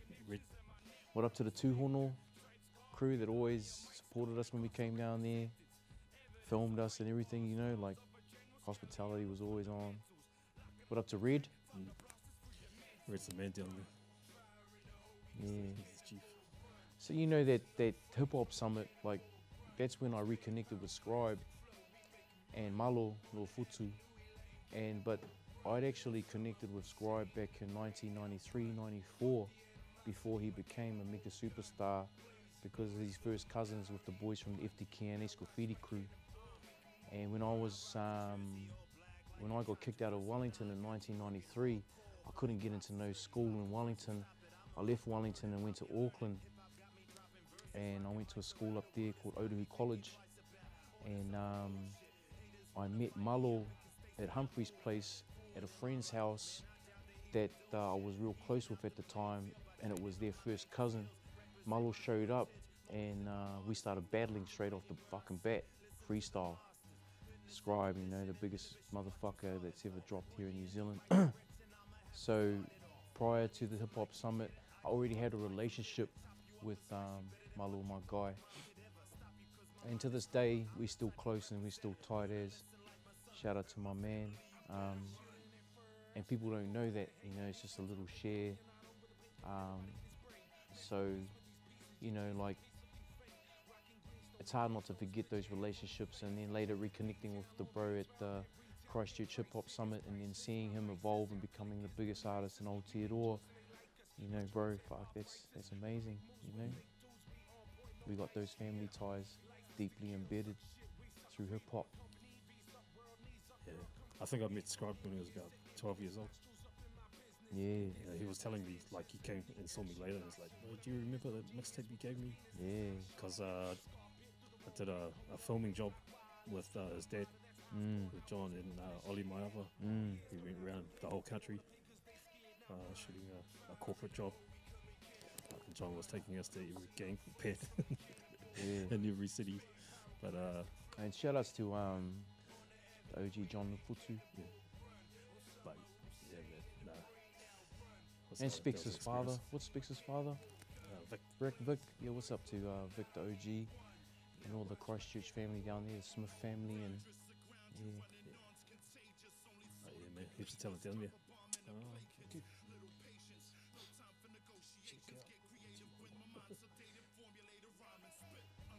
Man, what a stream, eh? This is our, I just want to let everybody know this is our first, like, official stream. Before we even went live, like, you should have seen well, everyone was relaxed, but I was stressing like a motherfucker. And now I feel fucking great. Let's see what people are saying, Will. DJ Freeman. Freeman, where's Freeman? He's in Waikato, that's what I heard. Man, that guy used to come, turn up to my door with the video camera rolling, straight in. Oh, do a scratch. have his camera ready. But that guy always looked after us. Yeah. Didn't want us to stay at a hotel. Wanted us to stay with him. The biggest bully in fucking New Zealand was, he loved cars. And that's why we were all good. The biggest bully in New Zealand. He loved cars, that's why the foot soldiers were all good. That's real talk, bro. You know, KO, you can vouch me for that. H-Town. There's some good gigs up in H-Town. Should we play Free Ali or Rap Life, or as a little promo? So what up to everybody out there? The pre-order is in our stream. Apple Music, iTunes Music, and Spotify. You can pre-order the album right now and buy the new music tonight at 12 o'clock. The whole album releases. Shout outs to DRM and my guy Annie and the whole MGT team, and you know, feel blessed and thankful. Shout outs to everybody tuning in right now. If you get the opportunity, get your husband's credit card, get your mum's credit card. Get that new King of Wellington. I tell you, you're gonna love that shit.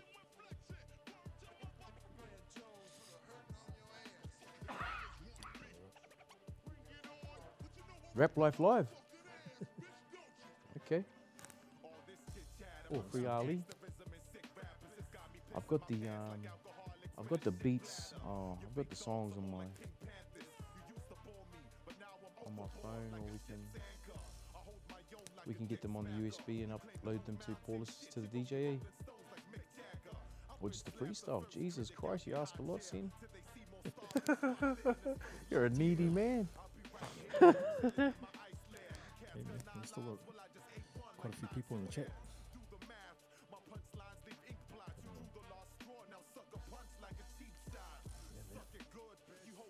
Yeah, Buzzy Raw. Hip Hop Summit, man. I don't know. I like talking about those times because it was like the peak time of like hip hop in this country.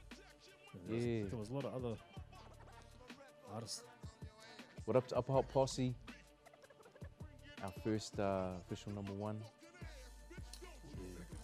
Someone asked me a question the other day, and they said, they asked, was the first rap battle in Wellington? Oh, I think it was Severe. And I said, yeah. Do you want the video of it? Oh, Kaz and Yeah, back in the days. Yeah. So that's 84. Tavali and all those boys. I think 84 and 99. See, that's the depth of Wellington hip hop, though. You know how we were talking about Kenny Mac and those tapes.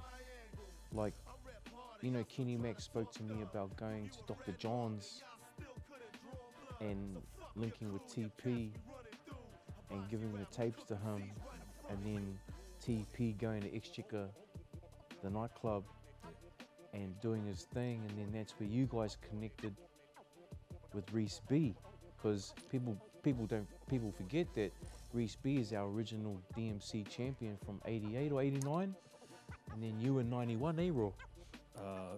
Reese was in 1990, I was in 91, but I went to Dr. John's in 84, Yeah. when I was third form, and Reese was DJing. Oh, okay. Yeah. So there's like, Dr. John's was a nightclub that had lost its license, but they still had to pay the lease and all that stuff. So it was like you pay a cover charge and you're in there. Oh, You know what I okay. mean? So there's older people and there's younger people, but it was the only spot that was playing like black music basically, all the latest American. Sounds special Coca-Cola there. If you go to You the couldn't back bar, drink there. You couldn't drink at Dr. John's. if you went to the back bar. So yeah, So Dave, so Dave, check this out. So Kenny McFadden he's the guy that coached Steve Adams, right? Now Kenny told me that when they used to go to Exchequer Saints Club, there was a band there, and the band used to play really terrible music. So he said he'd go out and walk. He walked around the city to try and find a place to go and chill at, and he found Dr. John's, right? When he found Dr. John's, DJ TP was playing music up in there, which was funky as shit, but you couldn't drink in there. So Mac used to say to me, so they'd finish their basketball games at the Exchequer Saints, they'd go to the main club at the Exchequers, Nick Mills's club, and Nick Mills is still around to this day. He owns fucking Spruce Goose down on Isle Bay. Multiple businesses, Raw, that you've had the pleasure to work with alongside Nick Mills for a long time. And Max said they'd go to Nick Mills's bar in Lambton Quay, Exchequers, drink, because that's where their sponsor was. Then they'd walk down to St. John's with all these fucking basketball players, American motherfuckers, and they'd chill there and they'd listen to this guy, this Māori boy DJ TP, play sounds. And the manager had this little back bar at the back where he was like, yo, pour you a little bit of Jim Beam, a little bit of Jack with the net. Yeah? And when I heard that story, I ended up connecting it back to, which is Raw, is the DJ that ended up becoming a part of the Exchequer Saints nightclub with DJ TP and DJ Reese B. And they were the new generation. You know what I mean? Raw. Yeah. So what Kenny said was that he told Nick to hire TP. TP. So when I went to Dr. John's, that's what I'd been hearing about, this guy TP. And then I got there and I saw Reese and I thought Reese was TP, but he had just like left probably a couple of months before I started going there. But Reese was playing similar music, you know what I mean? And TP was the guy that Raw gave, Mac gave the tapes to play at Dr. John's. Originally, the birth of motherfucking hip hop in Wellington City, with Raw and Reese B right there. Dean Harpeta. But the other thing that made it blow up was TP taking it to Active and starting the jam. Wow. The Wednesday night jam, or Uncut Funk Show, that's what it was called back then. So that's the missing So piece. they were playing the tapes on the radio. That's the missing And then piece. everyone was recording off the radio Wow. those tapes. That's the missing piece of the puzzle right there, Dave. Radioactive. And how long has Radioactive been alive right now, Raw? Like Wednesday Night Jam? Because right now, DJ Curb and Juice One. Must be going on 30 years at least. 30 fucking years hip hop's been here. Jesus, karaite. That's amazing, bro. You know, I remember crews like Three the Hard Way, Double J, Twice the T. Yep. Also, I remember those motherfuckers as a young fella. Pacific and Descendants, Yeah. OMC. When I seen those guys, PD live, and I was blown away. They had the best live show. Yeah. Oh, Sonny and Johnny. Johnny Disco. Man, they had dancers. Shout outs to Dave Hummel and Johnny Disco. They had dancers in Lava Lovers and Timberlands. I remember they used to have the full white outfit. Yep. Yeah. White beanies and Yeah. singlets and remember the old school collar jackets? Yep. And then the white Lava Lover and the white chucks. Yeah. Shout out to Johnny Disco and Dave Hummel, the Sangala family. Word up to your contribution to hip hop. Yeah, man. They blew me away first time I seen them live. Just like they had it down there. The whole live show, real entertaining. Comedians. Yeah, man. Exciting times. What up to everybody? Tune in. Don't forget to pre-order and click the link in the stream. We're trying to boost from number 8 to number 1. And this Q&A is just a session where we can talk and connect with people, and so you can hear the story from the horse's mouth instead of third party. They're saying, who's Dave? They want to see Dave. Oh, Dave. Come out here, Dave. Come on. This is Mr. Hamilton. Mr. Dave Hamilton. Come out here, sir. Flashdog Studios here in Wellington City, Oxford Street. Great facility, great resource. Free Ali wouldn't have happened without this space that we're in right now. Pretty thankful to Flashdog and, you know, Bria, you know, like, I mean, you pay for quality, but sometimes when you pay for quality, like quality exceeds your expectations, you know what I mean, Raw? So, you know, I'm pretty humbled and pretty happy and thankful. Yeah. Let's talk about Urban Pacifica. Urban Pacifica. Man, that's like the original independent, you know, Yeah. label. Shout outs to Paulie Fuimana and Phil Fuimana. Those are the original Urban Pacifica. What was that group? With Matty J in it as well. I remember, bro. I can't remember what they're called. That was early days. Yeah. It was like, I remember seeing that shit though. it was Like, cool just to see local people on TV. yeah. Them and like Aotearoa, probably the only other Semi ones. MCs. Semi-MCs, yep. Andy Van. Yeah. What was the man? Urban Disturbance. Yeah, Zane. Zane Lowe and Ollie. Ollie. Yeah, Rob Salmon. And Mark and Otis. Oh, yeah. Remember that? I mean, that was some crazy ass shit. I wasn't really AJ into it, but it was Riddle's just like, But those guys OG used to come yeah. down and network down here. yeah, time. all the time, bro. They were- Wellington had a fuck. That was like all those Auckland brothers. They loved Wellington. Remember, what was that old school club? Everybody performed there, but it shut down. Bodega, Oh, Bodega. up the top of Willis Street. Hey, originally, amazing. Murray, shout outs to Murray. There was another one called Naked Angel there. Naked Angel. Was I remember that pretty place. popular back then. I was only a kid when I used to go there. Fuck, my mama would have been spewing.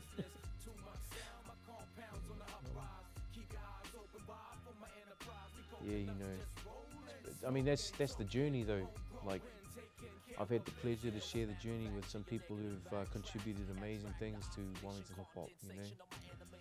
And I suppose that's why I'm still in it. That's why I still love it so much with a passion, because it's more than just hip hop. It's a community, real people who have the same passion and the same love, you know.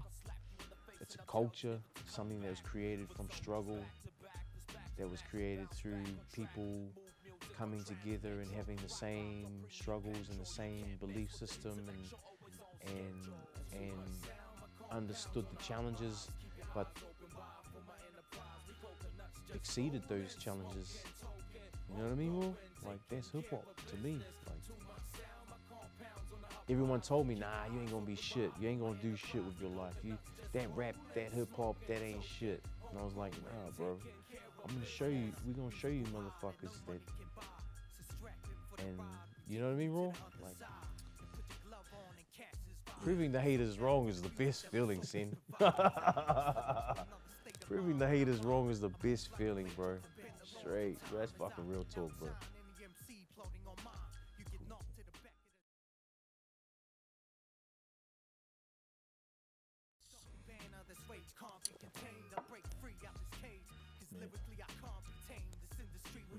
Wow, bro, we've done a great job tonight. I'm really happy with.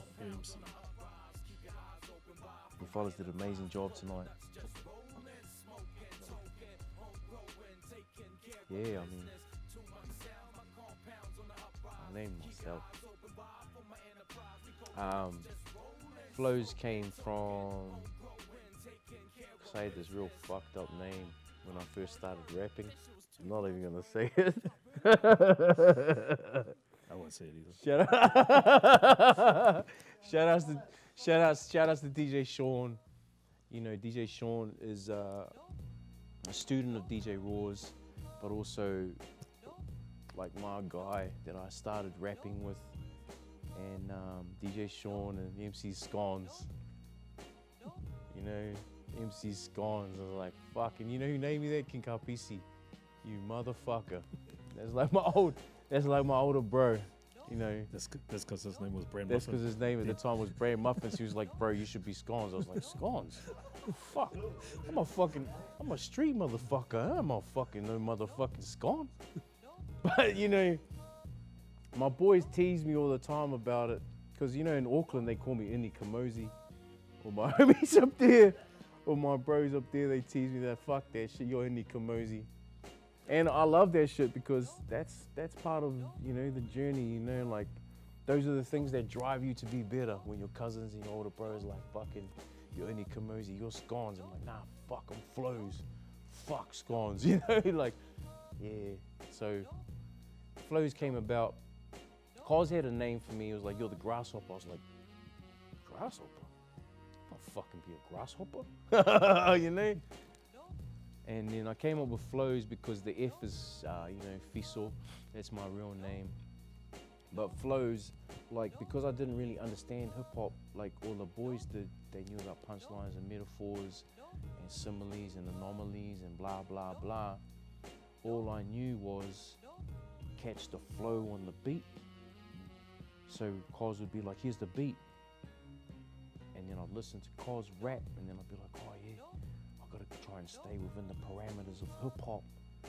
Because I never really spoke about street shit. I never really spoke about what I was really doing with my life, with the lads and the boys. I always kind of like, because hip hop saved me, so I was like, oh, you know, so hip hop saved you, you have to be respectful to that shit.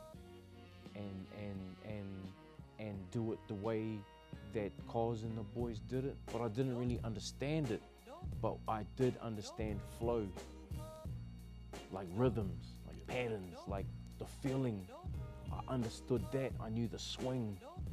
I knew how to like, everyone was on a 1-4, but I was like on a 1-5. I always try to be different from everyone. I never wanted to be the same. You know, people were saying words similar to everyone else. I was like, I don't want to say them words. People say and, the, like this. I was like, nah, fuck that. I'm cutting that from my vocabulary. And Cos taught me how to read books. So I upped the stakes on my vocabulary like that. But my music was always about flow. I couldn't fit into punchlines and metaphors because I didn't know that shit because I didn't go to school, bro. So all I knew was the feeling and the vibe and how to fit shit into the 1-4, but I never hit on the 1-4. The one, so here, 1, 2, 3, 4, 1, 2, 3, 4. I was always like 2, 3, 5, 2, 3, rough. You know, like that swing. And that's why my flow pattern is different from everyone else, because I'm not looking for the 1-4, I'm looking for the 1/5 and the 1/6. If you understand what I mean, Raw? Yeah. Like the So beat. offset. Yeah, it's like a drum pattern. You can fit so many things within that drum pattern, but you have to choose where you hit on that drum pattern. So if motherfuckers is hitting on the 1/4, I'm like, nah, I'm not hitting on the 1/4, I'm hitting on the 1/5. I'm hitting on the 2/6. You know what I mean, Raw? Hey, like a, I think they call that dotted in music theory. I see, I didn't even know that shit. But I understand it here, and I understand it here, and I understand it here. So I stick to that. So when people are like, yo, what's your latest punchline? I'm like, I don't even know what the fuck a punchline is, my G. But I know the vibe, I know the feeling, and I know the swing. Because the swing can start here, and it can swing all over to here, but you just gotta know how to make that fucking work before it goes back to here. Yeah. So besides local artists, like I know Wu-Tang was a big influence. Big influence. Fucking Method Man, Jizza, RZA, And Killer I Hill. think I heard Fuck.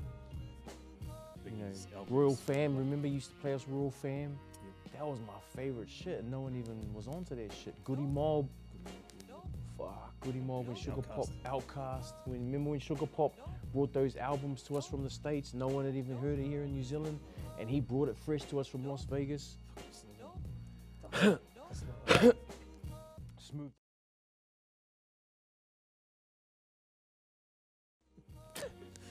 Straight up. I will.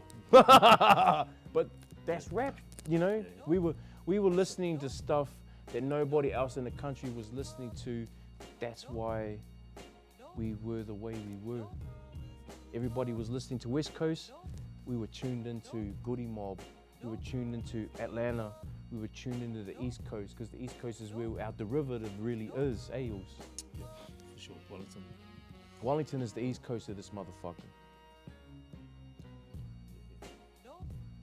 Cos got love for Western. Yeah, well, see, that's where I learned musical diversity.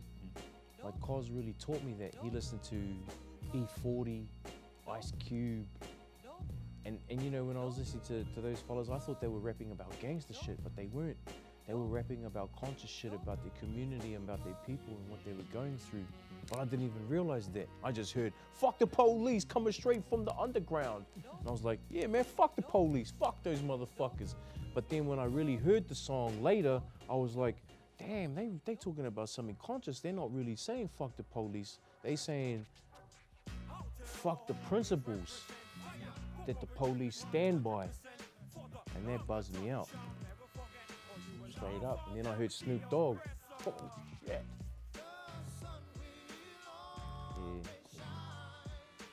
Yeah, that was. What up to Shay? You know, Shay, I gotta share this with people. I gotta let them know, like, you know, Shay's a really close friend of my brother Ali Cabana. Like a lot of depth. It's deeper than what people see. And I did a performance with Shay and Kinka PC, I think last year at the Kodangi Festival. And I messed the performance up. I ended up drinking and just fucking the whole performance up. And Shay and Caps took me to the side and they said to me, bro, you know, like, what is it that you really want out of this music shit? Because you're a really talented motherfucker, but like, you know, they didn't know I was on the piss though. And I went out there and I said some shit I shouldn't have said. And Shay was like, you know, bro, I'll put you on there to go out there and make a, you know, a motherfucking impact, because, you know, I believe in you.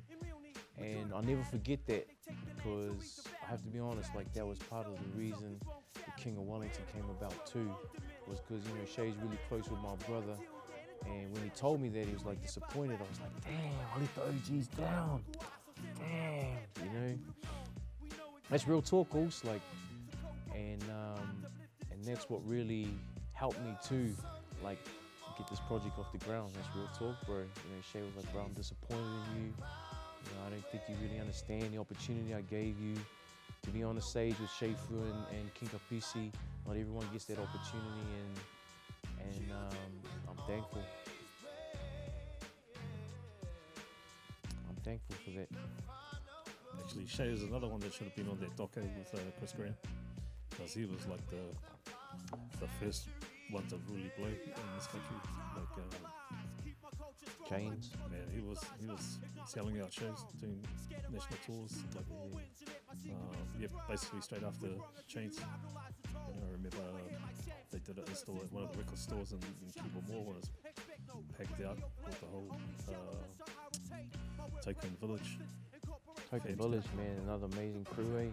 What up to Ras Dan, Atmospheric, King Kapisi and Shay Fu. Juice. What up to Juice, our guy, man. Amazing producer. He was also the producer for Smash Proof. Wow, yeah, And they did big things. he made the record label. What up to the Smash Proof boys, Deech, Sid, and Tyree. Much love, brothers. Starlight Ballroom. Starlight Ballroom. We did the Roots there, remember? We supported for fucking Black Thought. And Cypress Hill was there. Cypress Hill. They, Amazing. remember we opened up. We toured with Cypress Hill. Yeah. We toured with Cypress Hill, Be Real, Sin Dog, and Muggsy. Muggs, bro, I tell you, some real rap motherfuckers. And you know the funny thing is when Cos and Sin Dog seen each other, I tell you, bro, you would have buzzed out. It was like two OGs who didn't know each other but grew up in the same neighborhood. You know, with the Booyah tribe in Carson and out there in LA. Cos has got a rich history. Motherfuckers need to make a movie on my guy. Yeah, Cos grew up in Samoa and went to Carson. Ran away from Carson, got in trouble, came to Australia, moved to New Zealand. And you remember that time he went back to America. He got invited to do a speech at a university, in New York, Dave. Cosmo got invited from a New York university to go and do a fucking speech on Polynesian Pacific Island hip hop through a friend of ours called April. What up, April? Cos had left America on the run. So he got in trouble over there and flew over here to Australia and New Zealand to get away from the trouble he got into. 20, 30 years later, thinking that all of that stuff had cleared, he decides, he gets everybody, he's like, shit. He's like, yo, I got a motherfucking invite to go talk at the university. I'm Malcolm X, motherfucker. You know? Hey. He goes, flies, but you can't get into New York unless you go via LA. Flies into LA. Bro. It's like pulled up to the side. Next thing you know, it's just like he's locked up. He's locked up in the fucking LA County for a charge that he committed when he was fucking 13, 14, 15 years old. And he's locked up with real fucking gangsters, and you know? I remember, bro. The story was pretty good. But it kept on getting bigger and bigger by the day. But man, yeah. We ended up getting him out. Hey, bro. Yep. Dulu, shout outs to Dulu and all the family. Ended up getting Cos out of LA County. But he'd been there for like Those weeks. like 12 weeks. He'd been there 3 months, sitting in prison in LA. Or maybe even less, maybe less. But eventually, the LA County contacted his family here in New Zealand. Dulu Brown and the boys were able to, you know, facilitate whatever he needed. And then he got out. And he went to court, and they cleared the charges. And he flew to New York. Yeah, they just threw it out, because They threw it out because it was so old. He's been, But it was arson. He burnt down a motherfucking, some fucking, you know? Real talk. Like, don't fucking hide the truth. Tell them. Because that's why Cos is the boss. And it came from, you know, the islands, and, you know, the struggle makes us strong. The struggle defines who we are as a motherfucking people, bro. Straight up, that's real talk. And Cos was in the New York University, bro, talking about New Zealand hip hop, bro. Fuck. You can't get better than that. just reading the comments, shout out to the Mount. Links Ave. Oh man, Links Ave, Chester, LA. all that crew up there. What up, Shan? DJ Shan. You linked us to Links Ave. Uncle Herbski. Rest in peace, Uncle Herbski. Bro, we built so many relationships through this hip hop with just average people, like people that, you know, ain't even, we built, and we still here, bro. And that's pretty buzzy, you know. But hey, man, we got to travel, see the whole country, just from doing music stuff that we love. So I got to see some shit I only dreamt of seeing. Hip hop has blessed me with so much, you know, not just music and touring, but working on film sets and doing, you know, working as a stunt man, and, you know, like dreams as a kid. I was like, yo, I want to be an actor. I did motion cap on motherfucking Tintin, acting as the Thompson twins with Jed, who's Peter Jackson's right-hand man, and I'm a motherfucking coconut. I did stunt work on stuff that I'd only dreamed of ever doing, and it happened, bro. And it was hip-hop that took me there. It was straight up, real talk. I think that's the buzz, eh? Like when you first have that moment where you're buzzing out just because you're doing something that you love, and you're in a different city or you're different country or whatever. And, it's a buzz. I know for DJing it was for me. Like to even go out of town, go to Auckland for comp, To fly somewhere and someone's paying for you, it's like, wow, buzzy. First time I went to London was freaking out. Can you imagine, bro? Is that for the DMCs? DMC's 91. I was still pretty young. Just naive, didn't know what to expect. I actually went 2 weeks before the comp. I was Simon Gregg, old OMC's old manager. He took me over. Awesome, man. Didn't have the right visa, so we were meant to go to LA. He went to LA. I had to stay behind, go to the American Embassy the next day. Ended up going to Hawaii instead, and they're meeting him in London. And I slept on the floor at one of my sister's friend's place, because he didn't have accommodation for me, so I just stayed with them. Went to the comp, nowhere to practice, just did my thing. Experience I'll never forget, you know what I mean? Just to go there, everything paid for.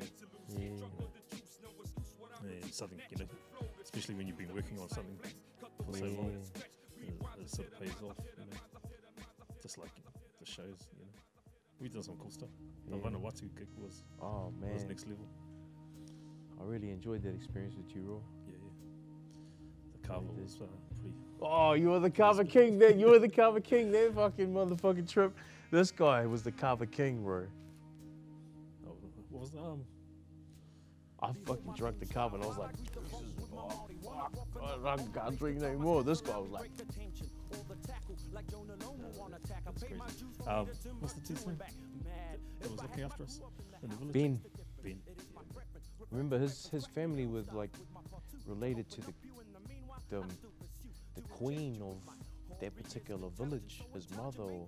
But see, the stuff we'd never experienced. Like they had a tight connection with Samoa at the village that we stayed at. It was called Pango. Yeah. Which was an extension of Pango Pango, and Pango Pango brought religion and Christianity to their island. And at the time, Vanuatu was still heavily embedded in human sacrifice and eating people. So Samoa and Vanuatu have a really close connection. Samoa is like the middle of the South Pacific, and the original people of the South Pacific. We discovered the South Pacific in Savaii. So Samoa has a really special place in South Pacific history, and from that particular place in the middle of the South Pacific, we pretty much filtered out into the rest of the South Pacific with the rest of the islands. Islands like Little Tonga, they have islands dedicated to Samoa. Hawaii is an extension of Savaii, the same place. That was cool, that area, because they had that whole... Savaii is where they used to bury all the kings and the queens of the South Pacific. There's a river that runs through the Savaii that all the South Pacific queens and kings, they used to take them there. And you ever watch that movie Brave? There's a movie, I can't remember what the movie is, where they push the boats out into the ocean. That was, we're the original people of that. Just like Tongans are the original South Pacific Vikings. Tonga ruled the South Pacific for over 500 years, So we have a heavy history over this way that people don't know about. that how they're saying how the Samoan missionaries came. A couple of them died because they killed them. But the first ones were white missionaries and they ate them. Was their story? Yeah, well, you know, Vanuatu, yeah, that's right, also. White missionaries went into Vanuatu, and they ate them. They killed them and ate them. So, I like that how they're saying. just like Hawaii, you know, James Cook sailed into Hawaii, and he tried to trick the local people and cheat them. They killed him, and they spread his bones and scattered James Cook's bones throughout the island. You know. I've been to where they killed him. Yeah. Yeah. You know, people forget about our South Pacific contribution as indigenous people in this particular part of the world. This is the last place that you see before you see the motherfucking South Pole or the North Pole, which is interesting to me, especially if you love history. We have a heavy contribution over here in the South Pacific, which is important, you know. And it's part of our hip hop culture, because one thing Cos taught me was, you know, this rap shit is one part, but investing your own culture into it is where we're different from the rest of the world. So, you know, we could pretend we're American and just do what Americans do, and but then the problem is that Americans have already got everything, because those motherfuckers, they're looking for something new as well, you know? Yep. And we are the guys that they're looking for. Those are my thoughts. But it's everywhere. Hip hop is everywhere. Like the thing that cracked me up about that show was like, number one, how reserved the people were. You know, they didn't really applaud much, and they just stood there and watched it. Yeah. But as soon as we started, about 2 shows in, that B-boy crew just jumped up on stage and started doing their interpretation of breaking. Some of them were pretty cool. But yeah. We also got booed that show. There was someone out there. There was someone at that Vanuatu show when we were performing that was saying to me, "Get off the stage and go back home to where you don't bring this shit here." But, you know, I think I said something like, you know, bro, we're the same people or something. It was in the middle of our performance, which was interesting. And that whole Vanuatu experience was amazing, bro. Me, you, George. I think that's kind of where it sort of started, like where I thought, man, it's time to, you know, flip it up and let's go. I didn't even know we were going Aotearoa, but I just thought, yo, this is the perfect opportunity, you know, to just make something happen. And I really enjoyed that, bro. That was a fucking amazing experience. The Fest Napuan, hey, the Napuan Fest. Yeah. We got to go back there, bro. And there's all through the Pacific, the Fijian boys. Yeah. that we were staying next to. Well, we need to go back there with our whole team. Hey, us, our producer, DOP, DJ, and just document the whole fucking experience. I reckon We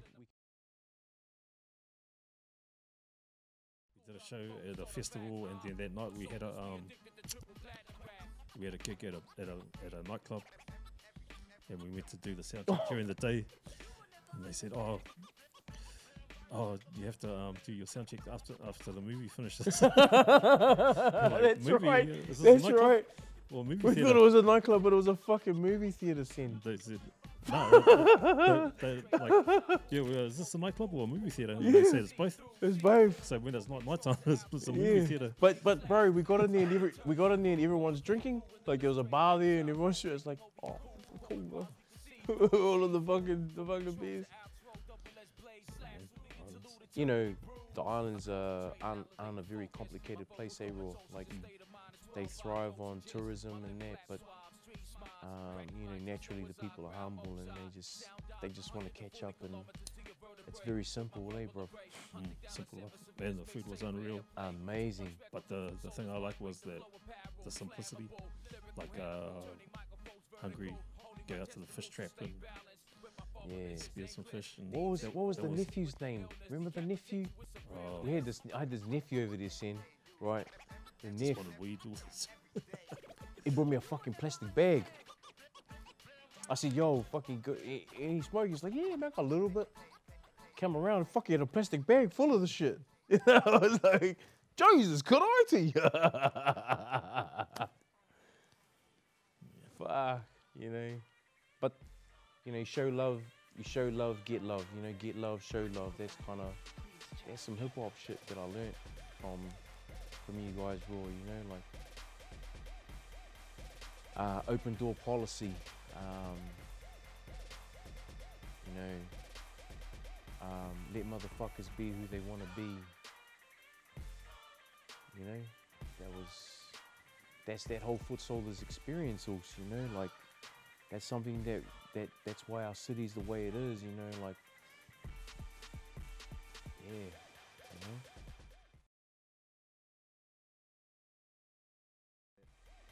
But yeah, there's always been. I think Wellington is just so small.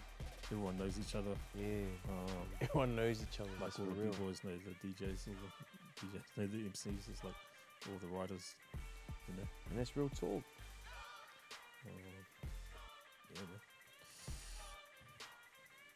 So, man, do you want to just remind everyone about the release one more time? It's up to everybody to that's tuned into our stream right now. Check out the links on the stream, iTunes and Apple Music, Spotify. Click those links and pre-order the album right now. It's about to drop in about 40 minutes. Get the full release. First single, Free Ali. Second single, Rap Life featuring DJ Raw, my guy. You know, this project is dedicated to Wellington City and hip hop. You know, it's dedicated to the OGs. It's dedicated to my brother Ali Cabano. You know, locked up right now. I miss you, my bro. And our bro Cosmo, miss you too, my host. We're gonna celebrate when it's time. And thank you to everybody who's tuned in. We really appreciate your support. Pre-order the album right now. Get your wife's credit card, get your husband's credit card, get your daughter's credit card, get your son's credit card, and pre-order that right now. We're trying to push this project to #1. We're sitting at #8 right now, which is, even if tomorrow I wake up tomorrow and we're still at #8, I'm gonna be happy. I'm gonna be happy because what a great team, and teamwork makes the dream work. You can't ask for much more. That's my word.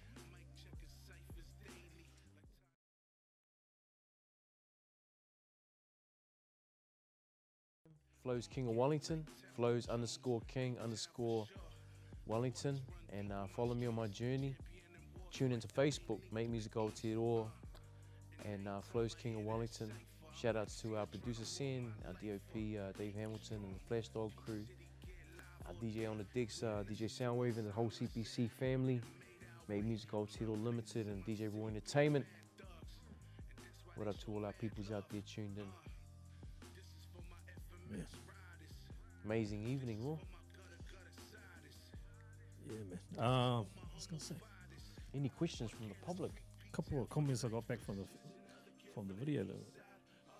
Bro, guy's in pretty good shape. I said, yeah, he trains quite a bit.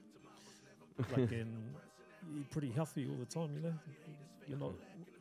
There's a lot of, you know, a lot of the boys out there, you know, struggling with eating, with their health and all that stuff.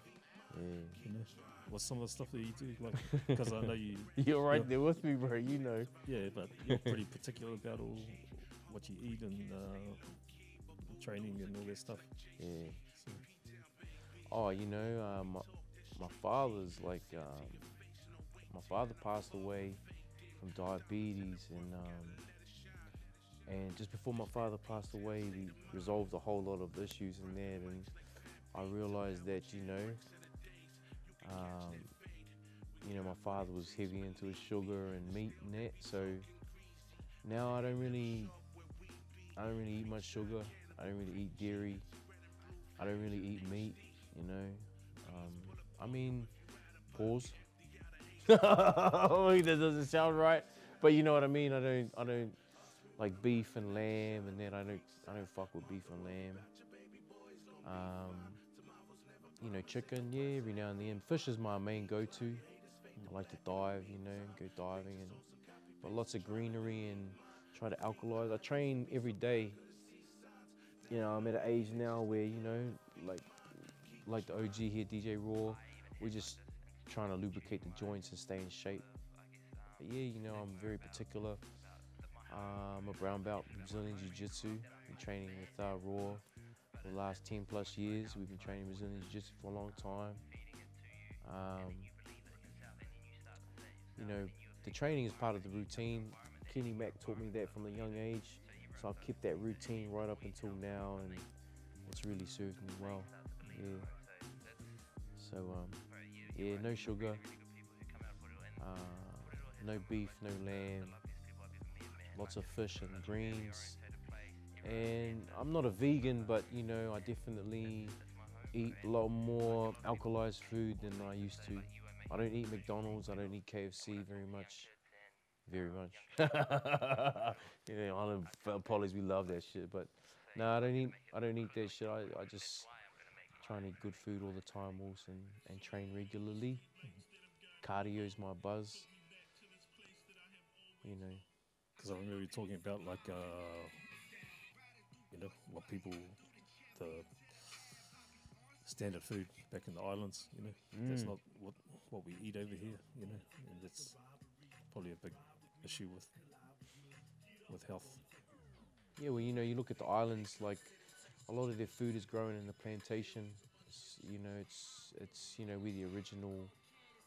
We come from the original alkalized diet, you know, where everything is grown in the back, and you know, fish is the main protein, and coconut, you know, the popo is our main sustenance, you know, when there's no water.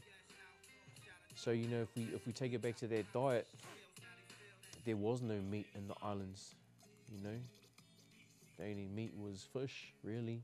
If you think about it, bats, insects, you know, and so you go back to the islands and a lot of the people over there, bro, they look like bodybuilders, or, you know, they look like CT, you know what I mean, eh? Yeah. None of them are... Just literally. I think I spoke to my mum about it, and she was like, oh, you know, when we came from the islands, like, we didn't have the fruits and that, like the mangoes and all those, you know, the popo and all that. So sugar was like a substitute that they thought was okay, but ended up finding out that sugar was actually the worst, you know. So yeah, I'm not like a fucking, you know, but yeah, I love training, love the routine, love good food, just simple shit. Ricky says you make the bomb porridge. Hey, shout to my guy Ricky. Yeah, you know, like I learned about food hard, and one thing I do is I fast from, you know, the time I wake up till 1 p.m. in the afternoon, and then I make this porridge, which is like I cut a banana, half a banana, and half an apple into the porridge, and I cook it all together, and I don't use water or milk. I use coconut milk, and then once it's all cooked, I scoop a big fucking scoop of peanut butter. New Zealand made peanut butter, Dave, to be honest, made down in Nelson, and I make this porridge which keeps me full from 1 till dinner time. So bit of cheating, but I tell you, bro, once you try the porridge, you never go back to Weet-Bix.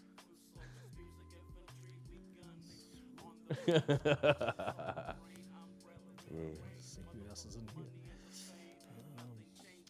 Man, amazing. Well, pre-order, follow the link, appreciate your time and your efforts. Thank you to the whole team. Raw, if there's anything else you want to talk about. Nah, man, I think it's time to sign off. But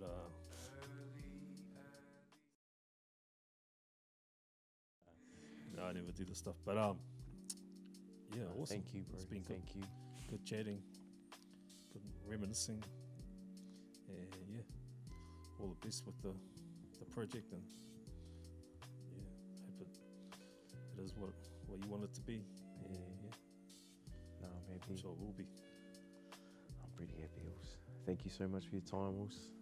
Thank you to everybody out there supporting and streaming, and see you in the morning. Let's see where we're sitting tomorrow morning. Thank you, Dave, Paulus and Sen, DJ Raw. Let's go.